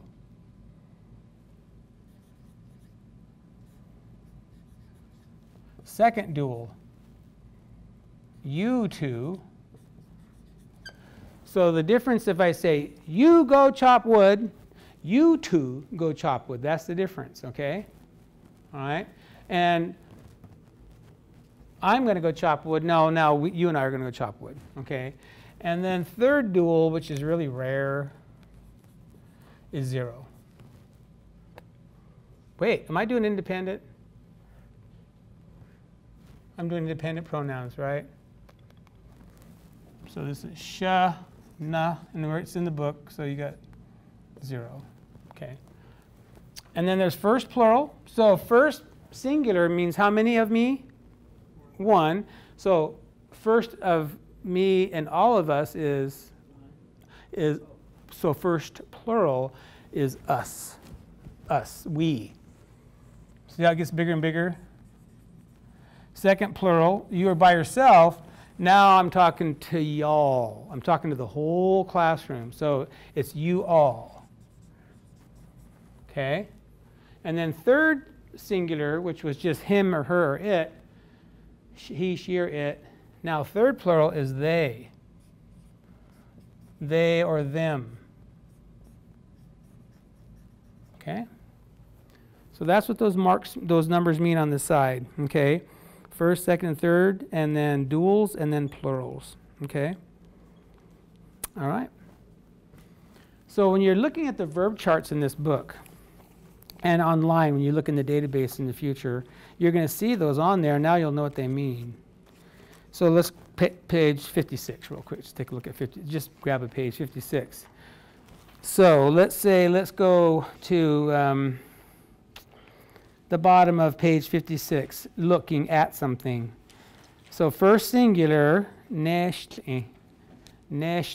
See, I'm looking at it. I'm examining it. Okay? Nästle. You're looking at it. Nästle. He or she's looking at it. So that's first and second and third singular. Okay? Now, nitle. You and I are looking at it. Next one, nutle. You two are examining it. Okay? Negaitle. We're all looking at it. Nehutle. You all are looking at it. I'm talking to you as a group. I'm not included in that. You guys are looking at it. You're examining it. And then they over there, those people are looking at it. And the last one, the passive, is ne'etli. Okay? And why is it called the passive? Because it's the unknown doer, the unknown subject. You don't know who's looking at it. Every night, someone comes and looks at my flowers. Who is it? You know, man, they come every night and look at my flowers, and I can never figure out who it is. So that's the passive, because you don't know who the actual subject person is. So it's in the passive voice. You know, man, somebody cooks good bread. Every time I come here, it's so good. That's the passive. See, so that's what P means.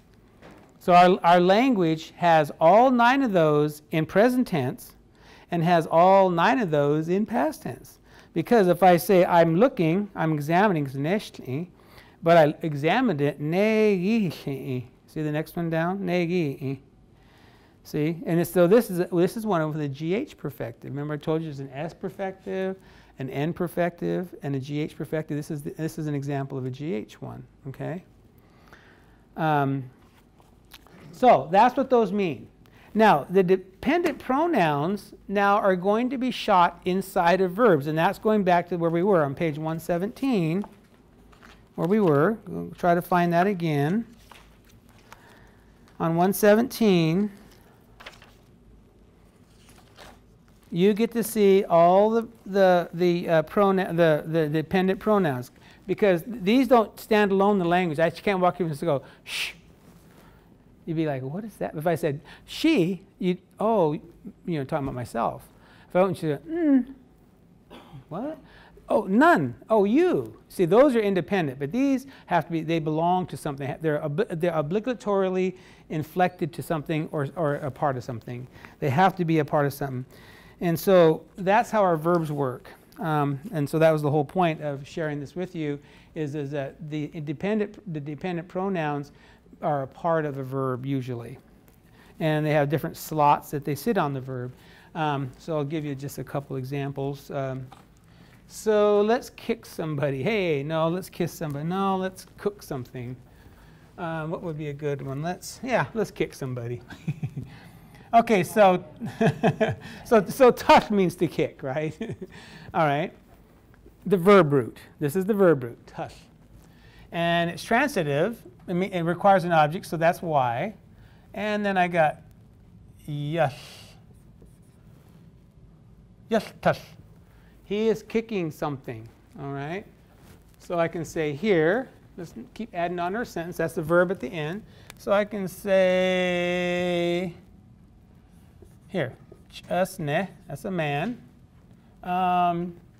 Se, that's a rock. Chesne se yeshtash.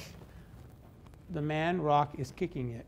Okay, that's the SOV. S-O-V. See, S-O-V. Right? Subject, object, verb. Okay. What's fun about these dependent pronouns? Now he's kicking me. Guess what happens? I get to swap out the object marker with a sh. It looks like this. Chesne shashtash. So, chesne shashtash. I am the object now of the verb. See, so here's your S. Here's the object. And here's the verb. See how it truncated together, though. Now he's going to kick you. He's kicking you, so you go nashtash. Chesne nashtash, huh? That man's kicking you, huh? See? By changing these out. So see how they're just pieces of the bigger word, sh and na? And that's what changes it. And then, so again, these are dependent pronouns.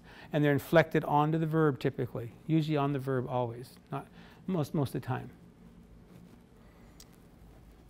So dependent pronouns versus independent pronouns.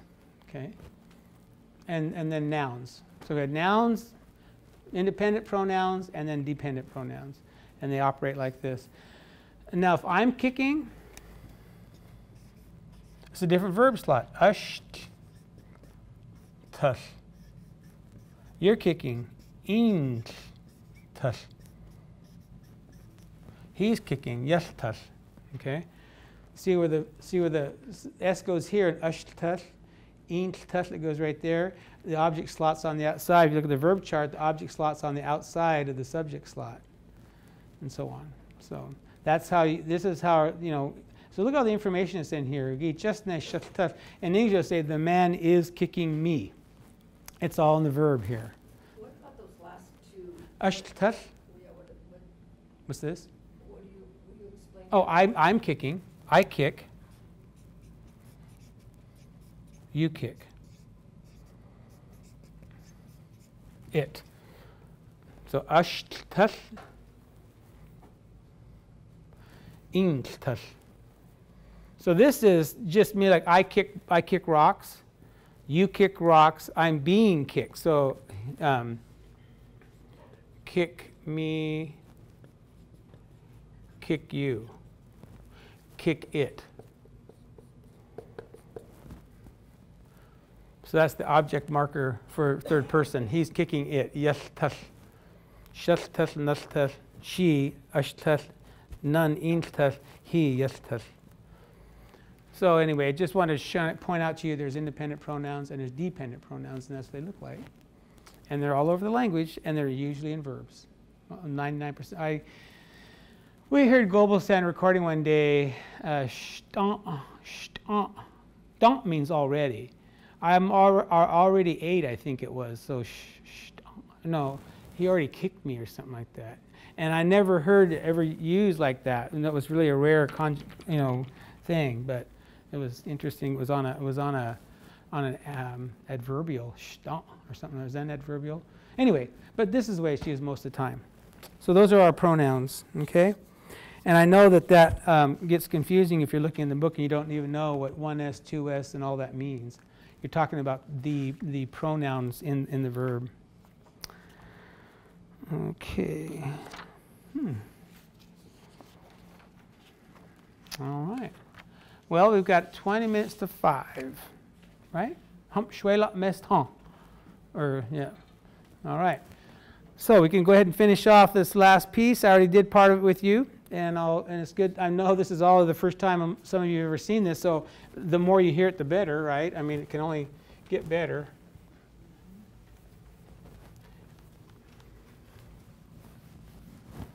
And this is just the first passes. It's all this stuff. Okay. I wanted to talk to you about tense, all right? So what are the tenses again? Yep. So I'm going to start with present. then we're going to go to past because that's the easy, and then we go to future. And I'm doing this just because this is the order they appear in the verbs. Okay? So, page what here? Let me see here.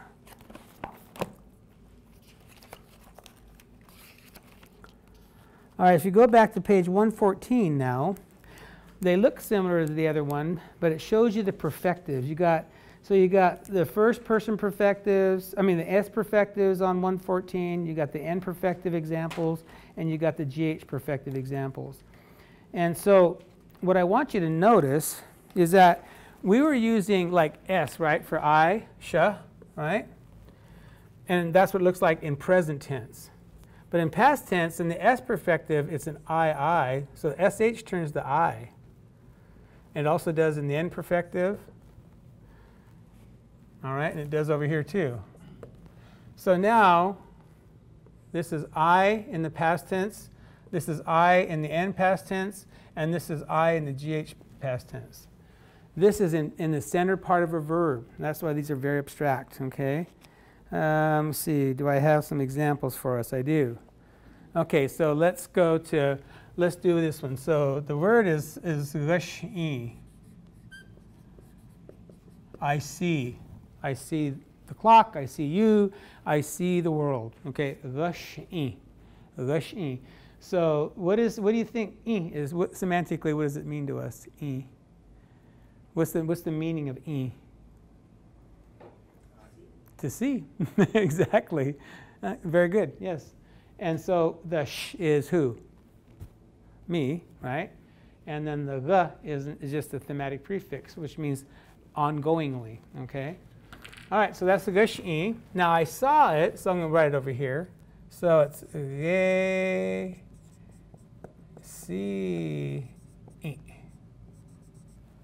I saw it. Okay. So resh-i, re si I. See how the sh turned to an I here? It's not, and then it gets the S, which is the perfective. You know, this is the S perfective, this is the N perfective, and this is the GH perfective. Okay.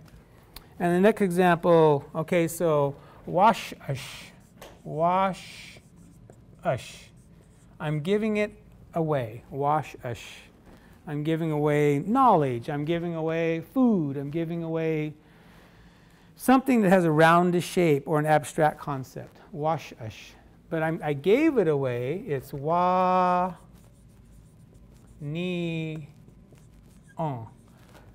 Notice ush turns to on. So in past tense, two things are happening. I'm getting the change in the pronoun.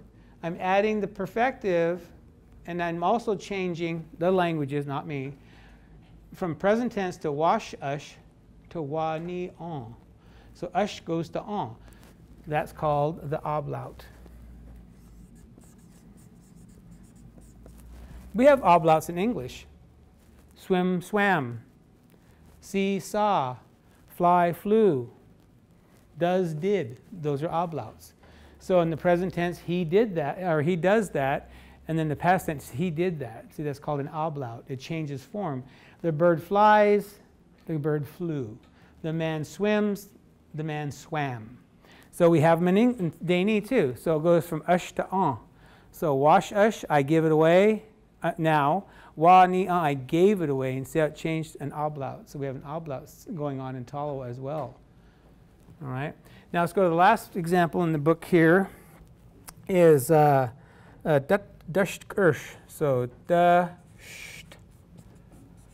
dasht-ursh, I'm shaving myself. Dasht-ursh. Your SH and all that going on. So we're going to go clear to the GH perfected this time. And we got dasht-ursh. So oh, this one does it different. Ooh. Okay. So this particular one keeps the SH. There's also verbs that go to digi as well, like this one. All right, so dagashkursh. But anyway, that probably isn't a really clear example, but that's okay. It's the way it is in the language. But anyway, so I could think of some other words that have the GHII perfective for the past tense. But anyway, so all the way across the language in the verbs, you're going to have verbs with an S or an N or a GH, and the pronouns change shape, okay? And that's what this chart on page 114 is showing you, okay? So for second person, it's seen, you know. For you and I, it's seat. For you two, it's su. And then for all of us, it's sagit and sagut for you all, and so on. And so that's what this chart is telling you. Again, it's very abstract, and it's meant to be abstract. It's just pulling out the core information and putting it into a chart. But again, you don't need to memorize all this stuff. I just want you to be aware how it exists in the language and how it functions, okay? You will learn that just by using language. But this is, again, why grammar is what? Talking about language. Speaking is for communication, okay? So grammar studies tell us about the nuts and bolts, the bones and skeletal structure of the language, but talking it is all about communication, expressing ideas, and sharing information.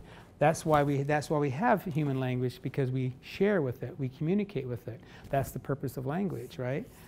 So this again is very abstract, and like I ended yesterday with that too, is that remember, grammar is talking about the language. That's what grammar is. And it's fun to study it because it helps you, what it helps us do, when we're studying grammar and we get examples on the board, it helps us start to visualize the world of our language. You know, and it's good, and it should be done, and it's very important. But talking about the language is not speaking the language. They're two different things. And so our goal for the next 2 weeks after this is talking about how to start using the language and actually pronouncing it and saying it. You know, using our phonemes, our sounds, using our structure, and you be aware that somewhere in all this stuff makes sense, right? Because right now maybe it's very confusing, and that's okay. It should be, because this is people's lifetimes of work, you know, to pull all this out of the language and get it into a booklet. You know what I mean? And that's why people are called grammarians. They study human language and they describe it. So that's what these are. Grammarians make a grammar. Okay. All right, so that's our past tense structure, also known as the perfective, because it's in a perfect state of movement. It has stopped moving. It was moving, and then it went, and is now perfective. There's some abstractions, too, that are fun. What we've noticed is that these types of perfectives are really different than they are in English, too. Like, what we found out is, by studying the language, that words that have the S perfective can also still have the future marker on it, which is interesting, and let me explain. So if I say gash'i, I see, and I will see it, is a gash'i te, right? So I see it, and now I will see it, right? And then gesi, I saw it, right? But can I still put a te here? And what that means is I will have seen it. That's how you get to that concept. I will have seen it. By the time that you get home, I have seen your F on your report card. You know, so that's how you get to will have seen. You see what I'm saying? But guess what? We kind of found out that you don't really get to put the future on the N perfectives as much and the GH perfectives, because they're too far into the past. So what that tells us, this thing is called TAM, a time aspect modality, and there's a continuum of past tense. So the GH perfective is over here, only using up this much of past tense. The N is maybe here, using this much, and the S gets to use it all. Meaning this. Okay, so if I say to you, I'm going to go to town. What tense is that in? I'm going to town. Present tense. I'm heading to town. See you in an hour. Okay, right? So it's present something, right? And then there's one like, I went to town and there were no spuds. Went to the grocery store for nothing, right? So that's the past. So the same is kind of true with the S for Tolowa. For example, if I'm going to town, it's te shush. Ta'atan unt te shush. I'm going to Crescent City.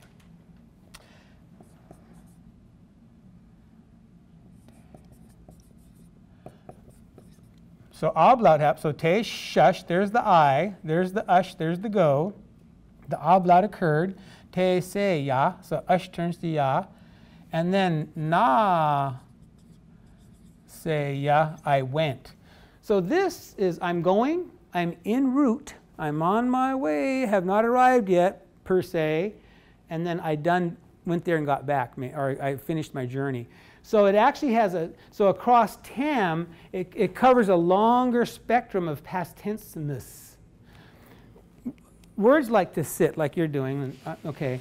So if I'm sitting down already, I'm already sat, right? I'm not sitting, I'm satted. That's not even a word. You know what I'm saying? Yeah, but I'm trying to make a point. So that's why it's da sa sta. When you actually finally come to rest on your chair or table, it's da sa sta. It's actually a past tense, right? But it's a progressive past tense, because how can I now? Right now I'm not standing, right? But once I go like this, des S is a perfective. It's a past tense marker, but it made me go from sitting to standing. You see my point? That's why you can still put te on an S perfective. I will stand if you shut up. I'm making something up. So she des te none chu in de. No, I'll stand if you shut up. I'm joking. But anyway, so you're entering into that state of sittedness. And the state of goingness is not over with, really. Now, that's in these kind of verbs. But now if you take a verb like to go back to kick. So here's yes tush. He's kicking right now. And if I say he kicked the ball, yes tush. Is it tush or tosh? I think it's tush. That's it. Actually, the kick is over. There's no in between. You know, like he's kicking the ball, and then he kicked the ball. So there's only two available in this verb, you see. But in go, look, you got three.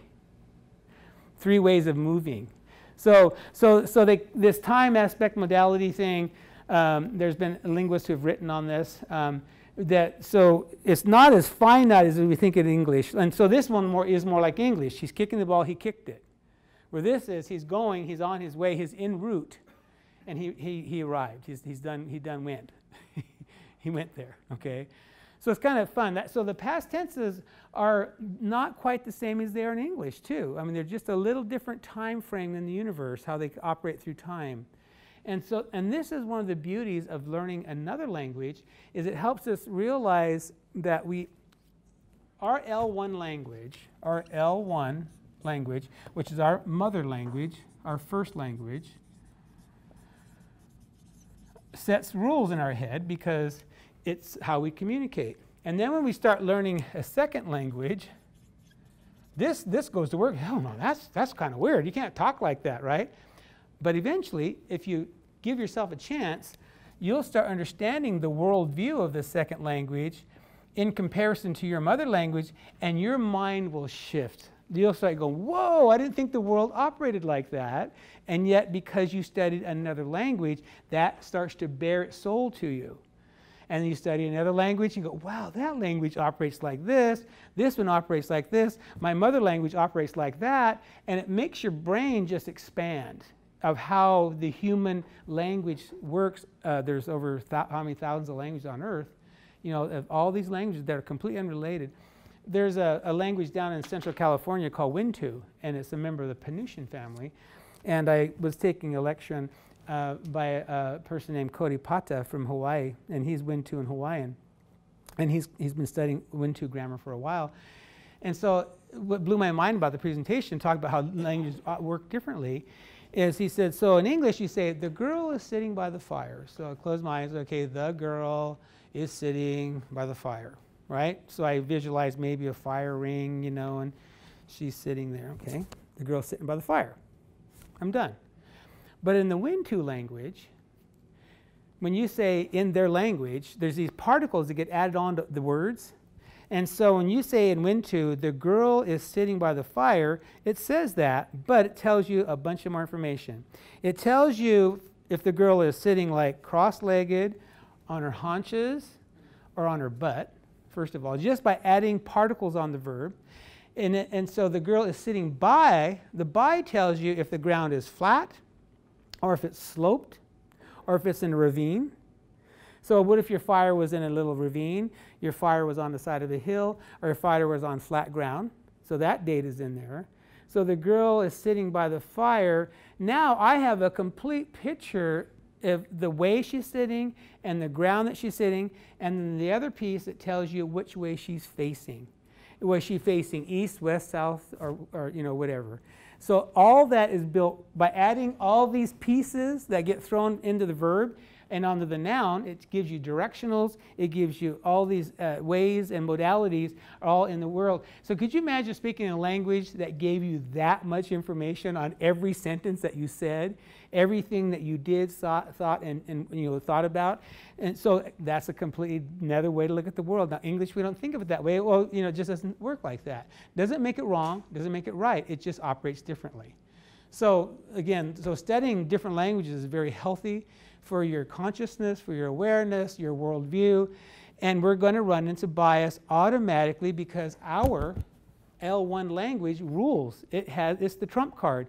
But it can learn to back off and go, oh, there's another way to look at the world. You know what I mean? Really, I didn't know that about, that the world operates like that. So it actually expands who you are, gives you knowledge and understanding. So if anybody who has the luxury of knowing at least another language than their own, their brain is already like mechanically, loosened up in a way, you know what I'm saying, to absorb this information and knowledge. Because it's normal for us to have bias. If y'all come back now to my, hear me, come and join me, what did your L1 just say to you? No, you just said, shut up, you don't talk right. Ain't no, right? Is that what your L1 just said? Like, why is he talking like that? Because your L1 told you, he's not from the West Coast, he's from someplace else, right? But that, and that's just English to English, let alone if we're going to go from English to Dee-ni or to Spanish or to Chinese or Japanese or whatever, or Yurok or whatever, So there's so much wonderful stuff in learning another language. It just really is exciting and opens your eyes and lets you see things in a way that you never, like 3 ways to go. And then, and sometimes in a dictionary making, which I do almost daily, I always try to find the one-to-one English equivalent, And we do pretty good. And so I'll yell at I'll yell at Scott if he's, and say, hey, Scott, or Piowa, hey, or, somebody in the office, how would you say this in English, and does this sound right? And they're always probably wondering what's going through my head. But I'm trying to, so like for this one, for example, for Teseya, I finally found the word en route. And that one does it because he's en route to the store. In other words, he's not there yet. He's not, so he's en route. So that worked for that one. And this one here, go, worked pretty good for that one. And then this one here worked pretty good for that. So now look at these entries. Am I going to put these in the G area, in the E area, or the W area? Or am I going to put them in the Ya, Ush area for putting the dictionary together? Yeah, see, but that's exactly the dilemmas that we face and struggle, to work out, right? So I'm saying, okay, so then we have to put it in the go area, and the en route area, and then, but who uses en route? Do you use en route? He's en route there now. He'll be there tomorrow. I mean, we know what it means, but do we say it on the West Coast? Not really, So who's going to think, oh, I want to know how to say en route? You know what I mean? Probably nobody. So would it be almost went or almost go or something like, or on the way go? Anyway, I'm being silly, but that's the kind of stuff that you work on. Is there another way to say it? I'm on my way? Yeah, on my way. Wouldn't that be the same thing as en route? Yeah, I'm en route. That's exactly. Almost there? Or hump to shush. See, then you start adding these things that like take hump means about to. So hump te shush, hump te say I'm about to be there. Yeah, you wouldn't use hump here because I'm almost went. Maybe I almost went, maybe, but here I'm about to go. What was the question? I'm on my way. I would go to this one, te shush. I'd use this one there. But, on my way, on my, on your text in the car, which is illegal, on my way. I guess I would stay with te shush for some reason instead of saying te say. Just another question I was just thinking was, you said hum was about to. Hum, yeah. So the word hum she I always thought was by. It is. Everything about to go. Great. Exactly. Thank you for asking. So hum. Hum chi de na ve. This is the whole word. So hum chi de na ge touch. Hum chi de na whoosh touch. Chi hum de na rin touch. So this means he. So if you just take the verb part of the word, okay. So de na ge touch means you're picking up your burden, like your basket or your backpack, because in those days they used to walk, right, or canoe. So if I'm going to walk this Crescent City, I'm doing it like this, right? I'm not getting in a car, and so touch means to kick. We have yes touch, right? So de na ge touch, he is going to, within himself, kick it on down the road, right? You have to go over a hill, man. You got a burden on your back, 40 pounds, right? You're going to kick it up the sand dune or wherever you're going, right? So when you say hum chi de na ge touch, hum chi de na rush touch, chi hum de na rin touch, huh? About to, I suppose, I'm going to kick it on down the road. So over time, this gets taken away and it's hum chi. About to, I suppose, if you picked it clear down to his bones. So that's how that means goodbye, because it's like hum chi de na rush touch. I guess it's about to be, I suppose, I'm going to kick it on down the road. Not really saying goodbye more than telling you you're about to leave. Yeah, that's what it is talking about. It's about I'm about ready to kick it on. Hum chi. Yeah, and so afdu, yeah, so we use both, right? Because you can use hum chi, and then that is afdu rush ite. That's the whole sentence.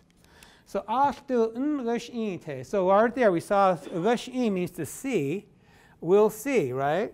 You're my object, you. So later on, you I will see. So instead of saying afdu rush ite, it just turns into afdu. So in other words, you can use both of them. Yes, interchangeably. Yes. So later, you I see will. About to, I suppose, kick it on down the road or the trail or whatever. And so these become borrowed out of the phrase to afdu or to hum chi. And they're both legal. Another question I have for what's on my mind is, what's the difference between hush and dee-ni, and why did it change? Well, it's not changed. It's expanded. Okay, good. Great questions. I love these questions. They're perfect. Hush. Okay, so if I say, or we say, but I'm saying, so,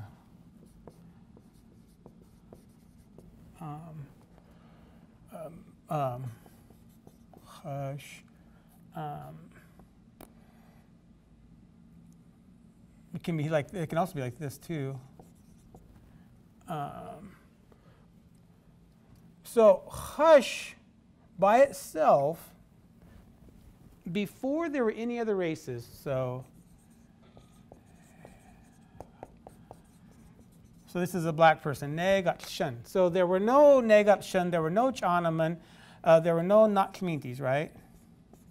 Nakminti is a white man, right? None of these other people existed except us. So all there were was we the humans. So hush means the human, right? And so if you say Chinaman people, Chinese people, you say Chinaman Heshe. And so what did we see earlier today? So you take the word hush, which is a human, right? And you add to it inalienability. No, makes it possess constantly, because it's going to be possessed by the Chinese, the black person, or the Indian. Okay, so then that becomes he she. All right. Okay. So, and we did Dee-ni yesterday. Remember, we did done yesterday plus equals Dee-ni, right? So what is happening here is that hush means Indian, right? Hush kai utling, that looks like an Indian to me, walking along the road. Hush kai utling, look like Indian there, okay? Also then, it also means Tolowa, right? Because we're not talking about the Yurok, we're not talking about the Kus, we're not talking about the Karuk, we're talking about ourselves, right? So there's hush. So you can say the hush hayashet, the people, the Indian people of. You can say negat shun hayashet, the black people, Janaman hayashet, Japanese hayashet, not Tminti hayashet. So that tells you that the word hush really means human or a person, like a human, the human race. And so dun meaning a location, right, added with inalienability becomes Dee-ni. So really, in a way, they're somewhat equivalent to each other.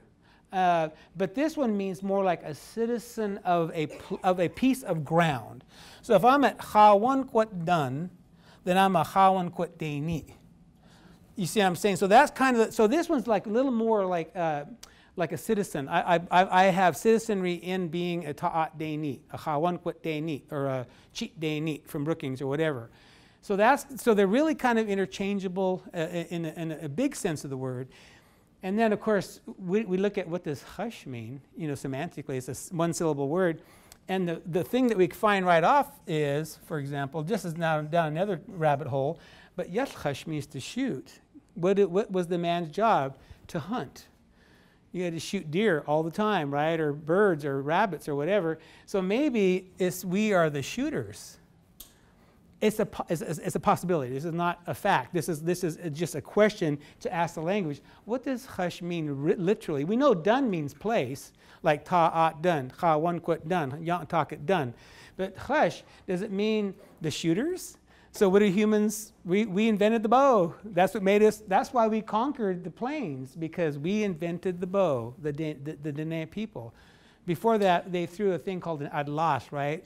It was a stick, they threw it through a stick. And the new technology was the bow, the tutkash, right? The thing you pull, the tutkash.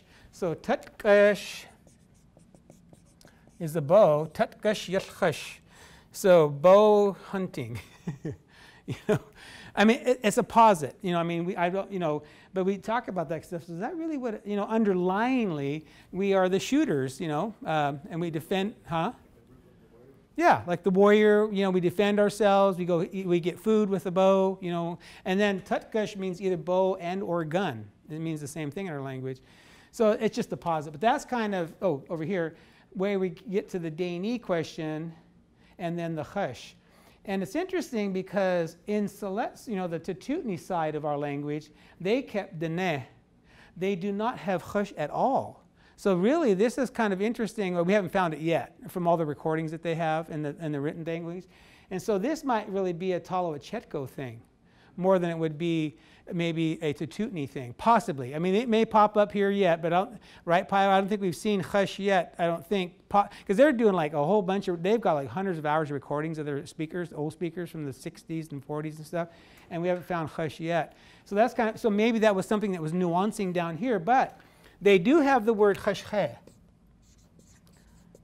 meaning a rich man.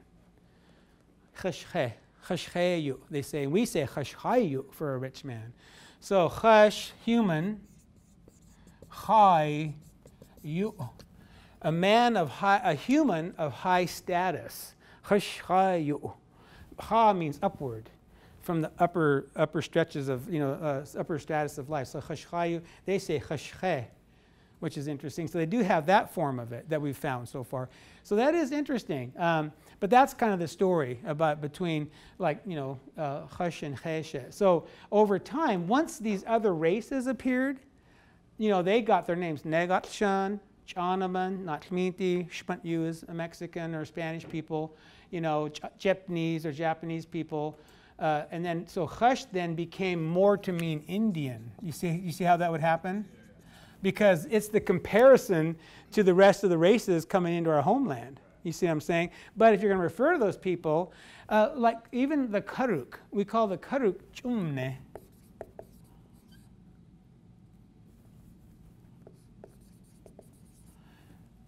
And because it's describing them, they're Chumne Cheshe. But if your name comes from a piece of ground, like Wei Yang, okay, so the Wiots, so we got Wei Yang, we say Dee-ni, because Yang means the south. So from the south, people, see, so we don't call them Wei Yang Hush Heshet, we call them Wei Yang Dee-ni because they're from a place called the south. Where these people is talking about like their perspiration because it's hot in Kadu country. So chumne Heshet. So it's describing an adjective. This is describing a piece of ground. Huh? Yeah, it could be like perspiring or sweating people. And then Dutmish is the same. So Dutmish is Yurok. You don't say Dutmish Dee-ni, you say Dutmish Chayeshet. Because this Dutmish means people who swagger, like maybe when they walk or they dance, they swagger. That's what Dutmish means. So it's not describing a location, it's describing an adjective. So it's Dutmish Chayeshet. But if you were at Tachit Dan, Rekwa, then it'd be Tachit Dee-ni. If you're saying, where are you from? Tachit Dee-ni. Actually, I'm a Rekwa person because that's a piece of ground that you're talking about. So Dan has more to do with citizenry in the location, where Chayeshet has to do with race or human. Yeah, so it's a neat story actually. I mean, you know, so like even our first book, we called it the Hush Weya, the Indian language. Because you know our word, we're not really Tolowa, right? Right, that was borrowed from, or we got that from Yurok, right? Yeah, they called us that. That's the name for Yantakit in Yurok. Tolowa is Yantakit, yeah. Yeah, so when they say the Tolowa, they're talking about the Yantakit people, which is the center of our world. So, yeah, so the Tolowa, the Talauk, or the Talawesh. There's three ways to say it because there's three dialects of Yurok: Talawa, Talawesh, and Talauk. And they all mean the same thing, but if you're Wichpek Yurok, if you're Pekwan Yurok, or you're Rekwa Yurok, they have three different dialects of Yurok. Just like we had Crescent City dialect, Lake Earl dialect, and Yantakit dialect. I mean, they're all the same language, but there's three different dialects, and they're the same way. So that's kind of the, you know, it's a complex story, but that's the story about Hush and Dee-ni. So they're actually interchangeable in some ways. So like when I see that sign down at the mouth there it says Haunquat Hush, I'd like them to say Haunquat Hayeshet because it's the engine from Haunquat. You know what I mean? It'd be better if it said Haunquat Hayeshet versus Haunquat Hush. You know, Haunquat Hush, yeah, it's not inflected the way it could be or should be, you know, with the glottal stop, the E glottal stop, for example. There's an example. Yeah, yeah. So that's kind of the Hush and Dee-ni story. And then, yeah, Weyat Dee-ni. So Ches-ti. So what is Hupa engine? Let's look it up in here. Just because Ches-ti means valley. Oh, Huestai. Oh, that's the people. So what is it? So what is Hupa in here? Let's see. Just let's run down our theory a little bit here. H-I, is Hupa in here? Did we even write them down? We must have. Well, Hupa Valley is Ches-ti, but the Hupa Indians, where's Hupa? Hupa, Huestai Dee-ni. Ooh, so we say Huestai Dee-ni for them. So Huestai must mean a place. Huestai. Oh, where they're sitting. Da means to sit down, right? Huestai, where they sat, people. I guess. Interesting. Well, they left us and whatever sat in that valley and never came back. You missed that story yesterday. Yeah. All right. Great questions. Love it. Yeah. And so it's been a journey all the way around. Oh, I want to tell you one more story about Humpchi and Astu. Back when we were kids, we all learned Humpchi right off the bat, you know. And then other people start, you know, Auntie Ellen LaFountain, and then we say Astu, you know, and stuff like that. And so when you're around different elders, you know, like I told my Auntie Laura, my mom's oldest sister, one day I was leaving her house, I said, Humpchi, Aunt Laura, you know, I said, Humpchi, and she goes, am I going to die? And I go, whoa, back up here, because I didn't, I wouldn't want to say that to my auntie, like, oh, are you going to die, And she said, well, you say hump cheek to somebody like when you're maybe going to see him for the last time too, like, because you're going to take off on your journey, I guess, you know what I mean? And so it kind of had a different connotation about it. And so then I go, and so then there's also this version, the astut, see you later version, versus I'm going to head off on my journey. And so I quit telling Auntie hump cheek because of that, and I started telling her astut because I definitely wanted to see her again. You know what I mean? And so there was that little, like a little kind of a piece of education happening there for me that I wasn't quite, and I didn't want to, because when you're a kid, you don't want to offend your elders, right? I mean, you just like, they're like, whatever they kind of say, you tow to them, right? I mean, whatever. And so that's kind of where I kind of started separating off a little bit. But then you can hear other recordings of the people saying hump chi regularly, either one. So I use them both, too, because there's not a reason not to. And then I talked to some other family members, and they thought hump chi, this interpretation of leaving on your final journey from life, was too extreme. Like they said, I've heard that all my whole life, and I'm good with it. And I go, I have too, but she kind of made that difference.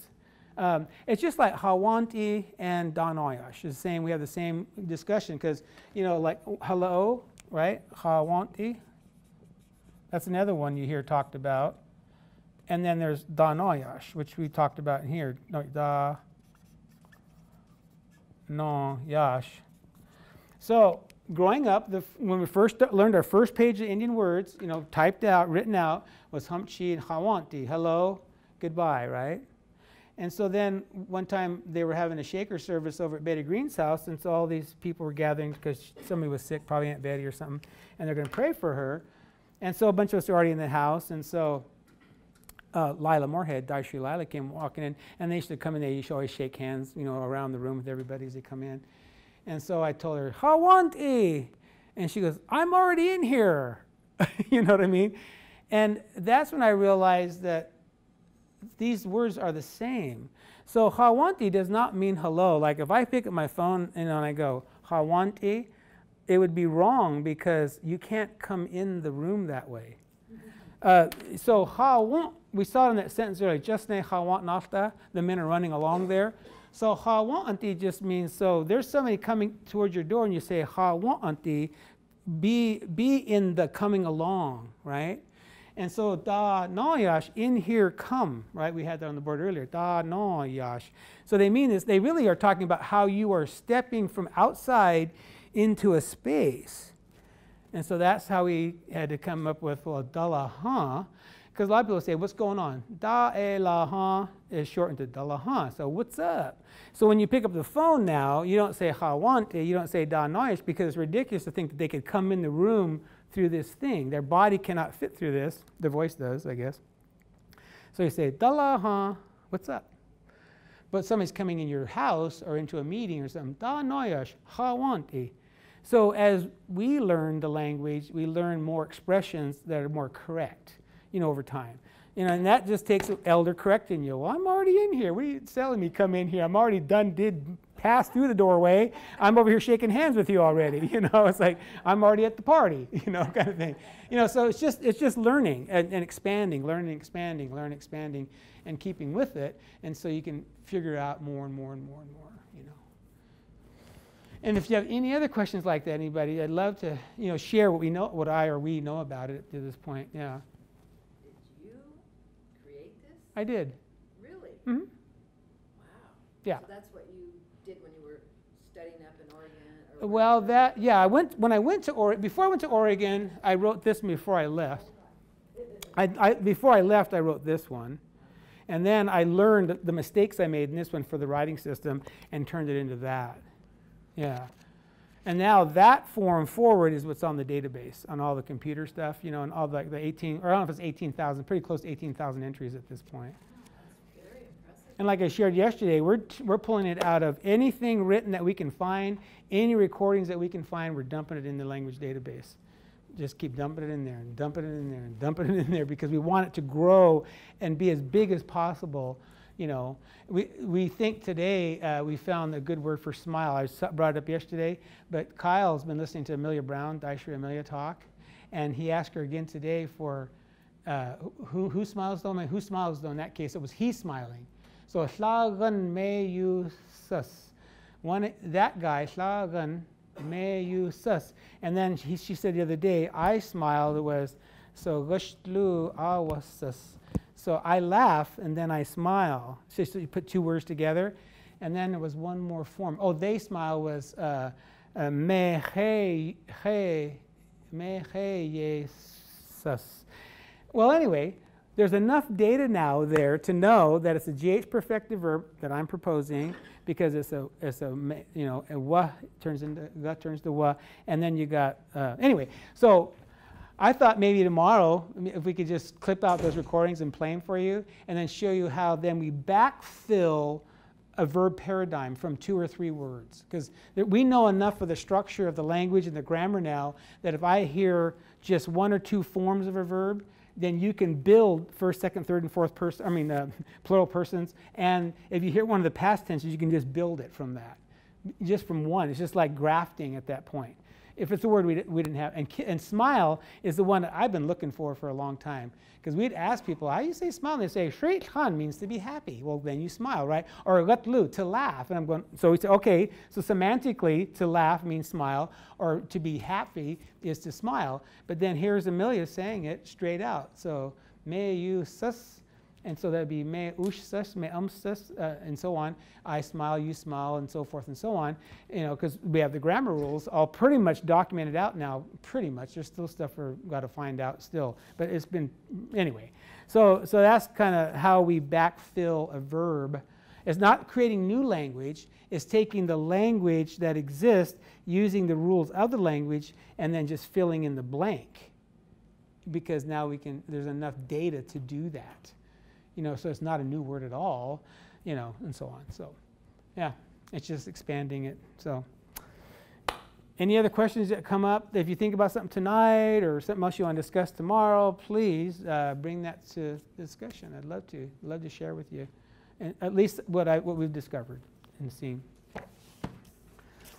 Shanila. Thank you.